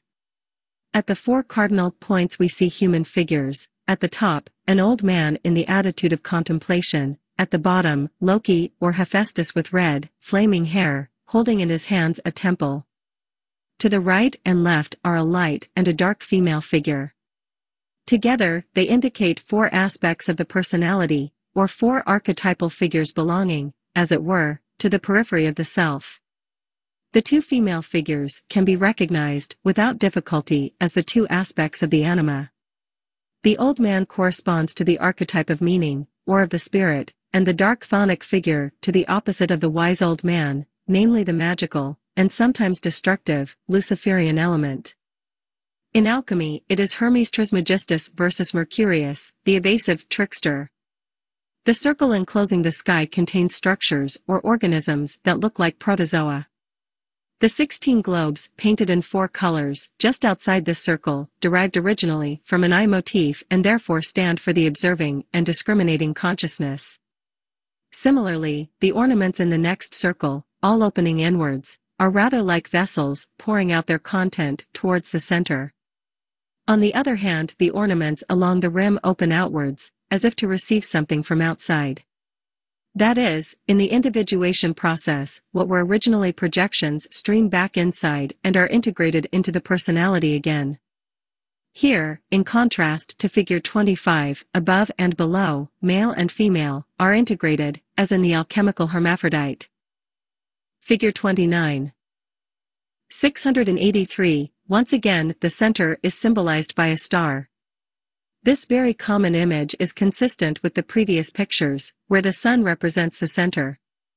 The sun, too, is a star, a radiant cell in the ocean of the sky. The picture shows the self appearing as a star out of chaos. The 4/8 structure is emphasized by the use of 4 colors. This picture is significant in that it sets the structure of the self as a principle of order against chaos. 27. It was painted by the same man who did figure 28. Figure 30. 684. This mandala, by an older woman patient, is again split into above and below, heaven above, the sea below, as indicated by the golden waves on a green ground. 4 wings revolve leftwards about the center, which is marked only by an orange-red spot. Here too the opposites are integrated and are presumably the cause of the center's rotation. Figure 31. 685. An atypical mandala, based on a dyad. A golden moon and a silver moon form the upper and lower edges. The inside is blue sky above and something like a black crenellated wall below. On it there sits a peacock, fanning out its tail, and to the left there is an egg, presumably the peacock's. In view of the important role which the peacock and the peacock's egg together play in alchemy and also in Gnosticism, we may expect the miracle of the kata pavonis, the appearance of all colors, boom, the unfolding and realization of wholeness, once the dark dividing wall has broken down. See figure 32. The patient thought the egg might split and produce something new, maybe a snake. In alchemy, the peacock is synonymous with the phoenix. A variant of the phoenix legend relates that the semenda bird consumes itself, a worm forms from the ashes, and from the worm the bird rises anew. Figure 32. 686. This picture is reproduced from the Codex Alchemicus Renoviensis, Central Library, Zurich. Here the peacock represents the phoenix rising newborn from the fire. There is a similar picture in a manuscript in the British Museum, only there the peacock is enclosed in a flask, the vas hermeticum, like the homunculus. The peacock is an old emblem of rebirth and resurrection, quite frequently found on Christian sarcophagi. In the vessel standing beside the peacock the colors of the kata pavonis appear, as a sign that the transformation process is nearing its goal. In the alchemical process, the serpens mercurialis, the dragon, is changed into the eagle, the peacock, the goose of Hermes, or the phoenix. Figure 33. 687. This picture was done by a 7-year-old boy, offspring of a problem marriage. He had done a whole series of these drawings of circles and hung them up round his bed. He called them his loves and would not go to sleep without them. This shows that the magical pictures still functioned for him in their original sense, as a protective magic circle. Figure 34. 688. An 11-year-old girl, whose parents were divorced, had, at a time of great difficulties and upsets, drawn a number of pictures which clearly reveal a mandala structure. Here too, they were magic circles intended to stop the difficulties and adversities of the outside world from entering into the inner psychic space. They represent a kind of self-protection. 689. As on the kilker, the Tibetan world wheel, figure 3, you can see at either side of this picture something that looks like horns, which as we know belong to the devil or to one of his theriomorphic symbols. The slanting islets underneath them, and the 2 strokes for nose and mouth, are also the devil's. This amounts to saying, behind the mandala lurks the devil. Either the demons are covered up by the magically powerful picture, and thereby eliminated, which would be the purpose of the mandala, or, as in the case of the Tibetan world wheel, the world is caught in the claws of the demon of death. In this picture, the devils merely peek out over the edge. I have seen what this means from another case. An artistically gifted patient produced a typical tetradic mandala and stuck it on a sheet of thick paper. On the back, there was a circle to match, filled with drawings of sexual perversions. This shadow aspect of the mandala represented the disorderly, disruptive tendencies, the chaos that hides behind the self and bursts out in a dangerous way as soon as the individuation process comes to a standstill, or when the self is not realized and so remains unconscious. This piece of psychology was expressed by the alchemists in their Mercurius duplex, who on the one hand is Hermes the mystagogue and psychopomp, and on the other hand is the poisonous dragon, the evil spirit and trickster. Figure 35. 690, drawing by the same girl. Round the sun is a circle with eyes, and round this an Ouroboros. The motif of polyophthalmia frequently occurs in individual mandalas. See picture 17 and figure 5 in the preceding paper. In the Maitrayana Brahmana Upanishad 6, 8 the egg, Hiranyagarbha, is described as thousand-eyed. The eyes in the mandala no doubt signify the observing consciousness, but it must also be borne in mind that the texts as well as the pictures both attribute the eyes to a mythic figure, example, an anthropos, who does the seeing. This seems to me to point to the fascination which, through a kind of magical stare, attracts the attention of the conscious mind. Cf. Figures 38 and 39. Figure 36. 691, painting of a medieval city with walls and moats, streets and churches, arranged quadratically. The inner city is again surrounded by walls and moats, like the imperial city in Peking. The buildings all open inwards, towards the center, represented by a castle with a golden roof. It too is surrounded by a moat. The ground round the castle is laid with black and white tiles, representing the united opposites. This mandala was done by a middle-aged man, cf. Figures 6 and 28, 29. A picture like this is not unknown in Christian symbolism. The heavenly Jerusalem of Revelation is known to everybody. Coming to the Indian world of ideas, we find the city of Brahma on the world mountain, Meru. We read in the Golden Flower, the Book of the Yellow Castle says, in the square-inch field of the square-foot house, life can be regulated. The square-foot house is the face. The square-inch field in the face, what could that be other than the heavenly heart? In the middle of the square-inch dwells the splendor. In the purple hall of the city of jade dwells the God of utmost emptiness and life. Figure 37. 692, painted by the same patient who did figures 11 and 30. Here the seating place is depicted as a child enclosed in a revolving sphere. The four wings are painted in the four basic colors. The child corresponds to Hiranyagarbha and to the homunculus of the alchemists. The mythologism of the divine child is based on ideas of this sort. 31. Figure 38. 693, mandala in rotation, by the same patient who did figures 21 and 23.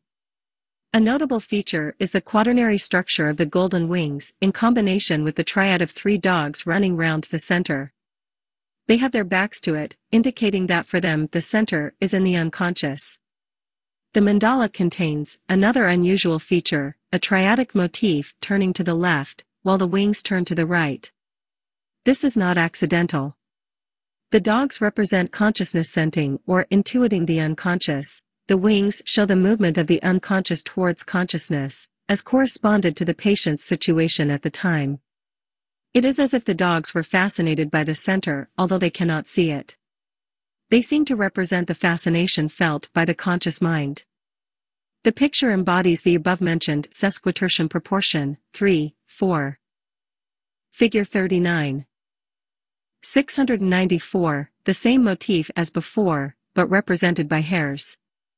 From a Gothic window in the cathedral at Paderborn.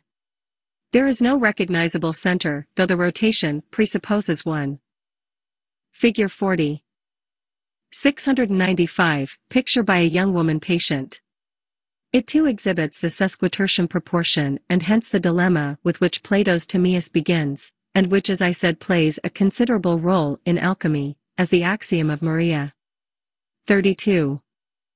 Figure 41. 696, this picture was done by a young woman patient with a schizoid disposition. The pathological element is revealed in the breaking lines that split up the center. The sharp, pointed forms of these breaking lines indicate evil, hurtful, and destructive impulses which might hinder the desired synthesis of personality. But it seems as if the regular structure of the surrounding mandala might be able to restrain the dangerous tendencies to dissociation. And this proved to be the case in the further course of the treatment and subsequent development of the patient. Figure 42. 697, a neurotically disturbed mandala. It was drawn by a young, unmarried woman patient at a time that was full of conflict. She was in a dilemma between two men. The outer rim shows four different colors. The center is doubled in a curious way. Fire breaks out from behind the blue star in the black field, while to the right a sun appears, with blood vessels running through it. The five-pointed star suggests a pentagram symbolizing man, the arms, legs, and head all having the same value. As I have said, it signifies the purely instinctual, phonic, unconscious man. Cf. figures 26 and 27. The color of the star is blue, of a cool nature, therefore. But the nascent sun is yellow and red, a warm color. The sun itself, looking rather like the yolk of an incubated egg, usually denotes consciousness, illumination, understanding. Hence we could say of this mandala, a light is gradually dawning on the patient, she is waking out of her formerly unconscious state, which corresponded to a purely biological and rational existence. Rationalism is no guarantee of higher consciousness, but merely of a one-sided one. The new state is characterized by red, feeling, and yellow, or gold, intuition. There is thus a shifting of the center of personality into the warmer region of heart and feeling, while the inclusion of intuition suggests a groping, irrational apprehension of wholeness. Figure 43. 698. This picture was done by a middle-aged woman who, without being neurotic, was struggling for spiritual development and used, for this purpose, the method of active imagination. These efforts induced her to make a drawing of the birth of a new insight or conscious awareness, I, from the depths of the unconscious, see. Here the I signifies the self. Figure 44. 699. Drawing of motif from a Roman mosaic on the floor of a house in Mach 9, Tunis, which I photographed. It represents an apotropeism against the evil eye. Figure 45. 700. Mandala from the Navajo Indians, who with great toil prepare such mandalas from colored sand for curative purposes. It is part of the mountain chant rite performed for the sick. Around the center there runs, in a wide arc, the body of the rainbow goddess. A square head denotes a female deity, a round one a male deity. The arrangement of the four pairs of deities on the arms of the cross suggests a swastika wheeling to the right. The four male deities who surround the swastika are making the same movement. Figure 46.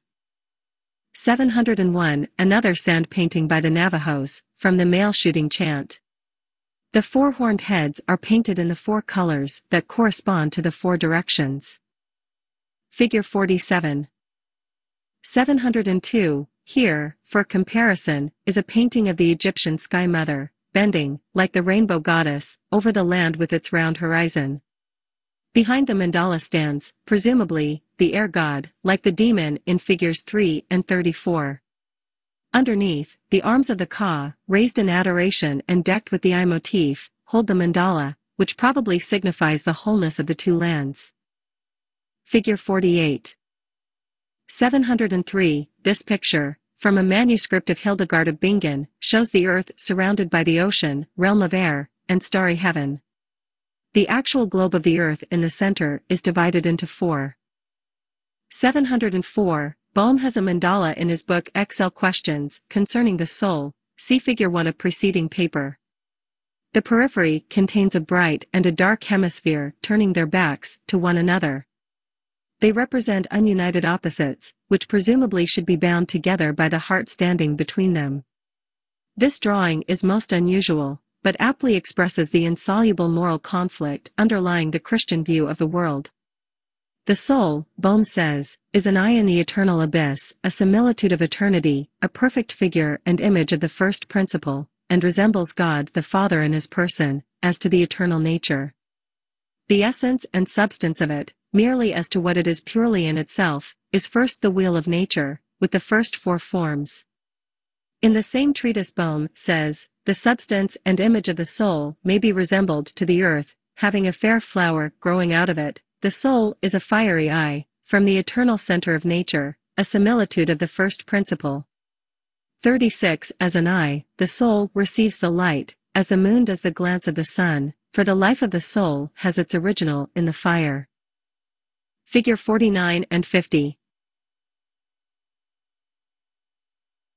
705. Figure 49 is especially interesting because it shows us very clearly in what relationship the picture stands to the painter.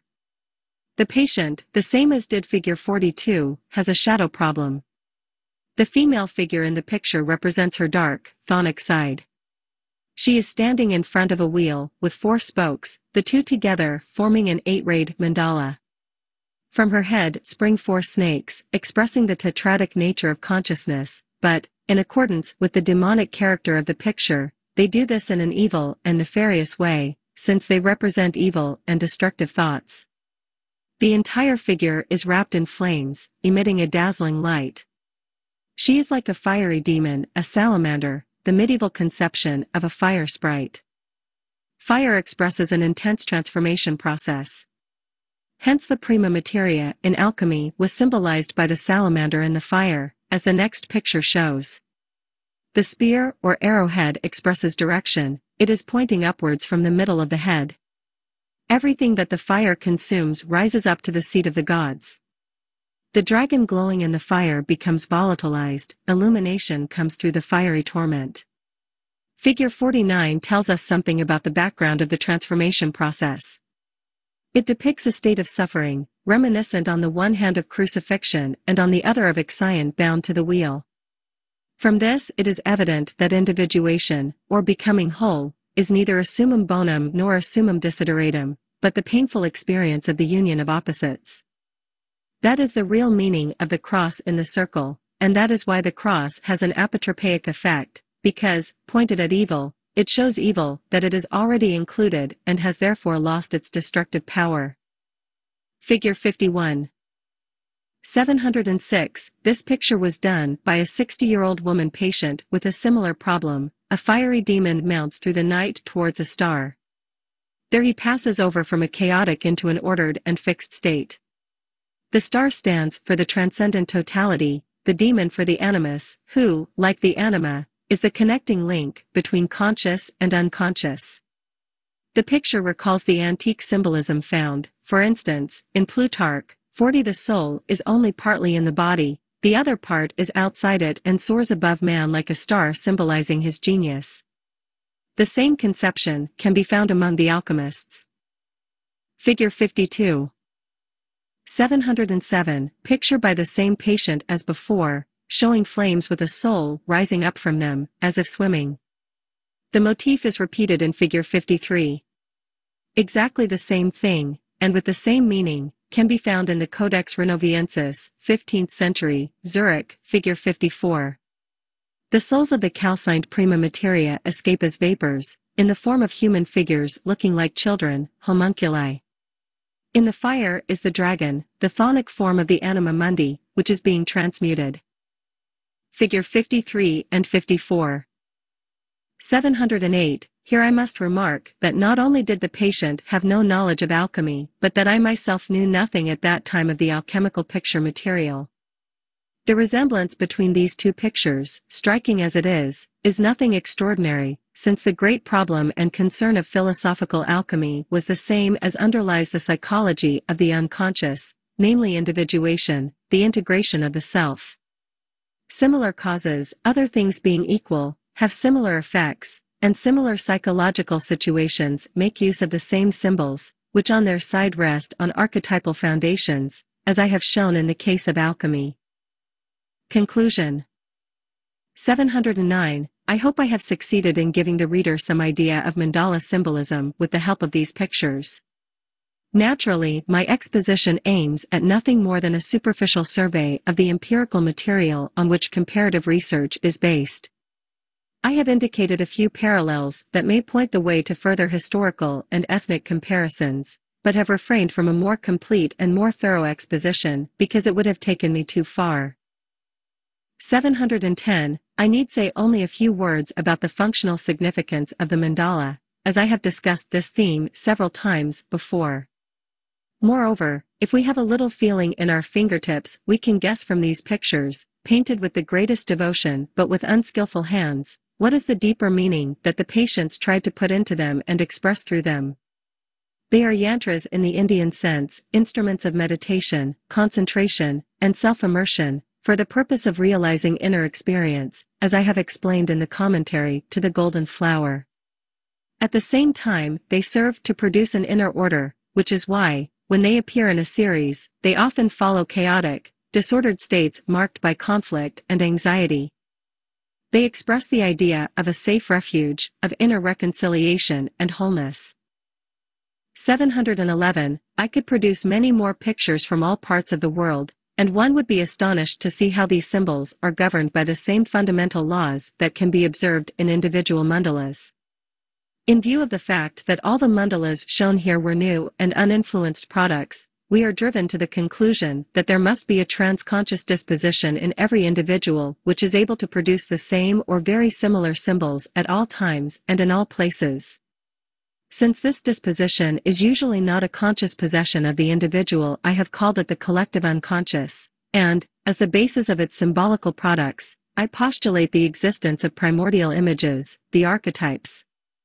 I need hardly add that the identity of unconscious individual contents, with their ethnic parallels, is expressed not merely in their form but in their meaning. 712. Knowledge of the common origin of these unconsciously preformed symbols has been totally lost to us. In order to recover it, we have to read old texts and investigate old cultures, so as to gain an understanding of the things our patients bring us today in explanation of their psychic development. And when we penetrate a little more deeply below the surface of the psyche, we come upon historical layers which are not just dead dust, but alive and continuously active in everyone, maybe to a degree that we cannot imagine in the present state of our knowledge.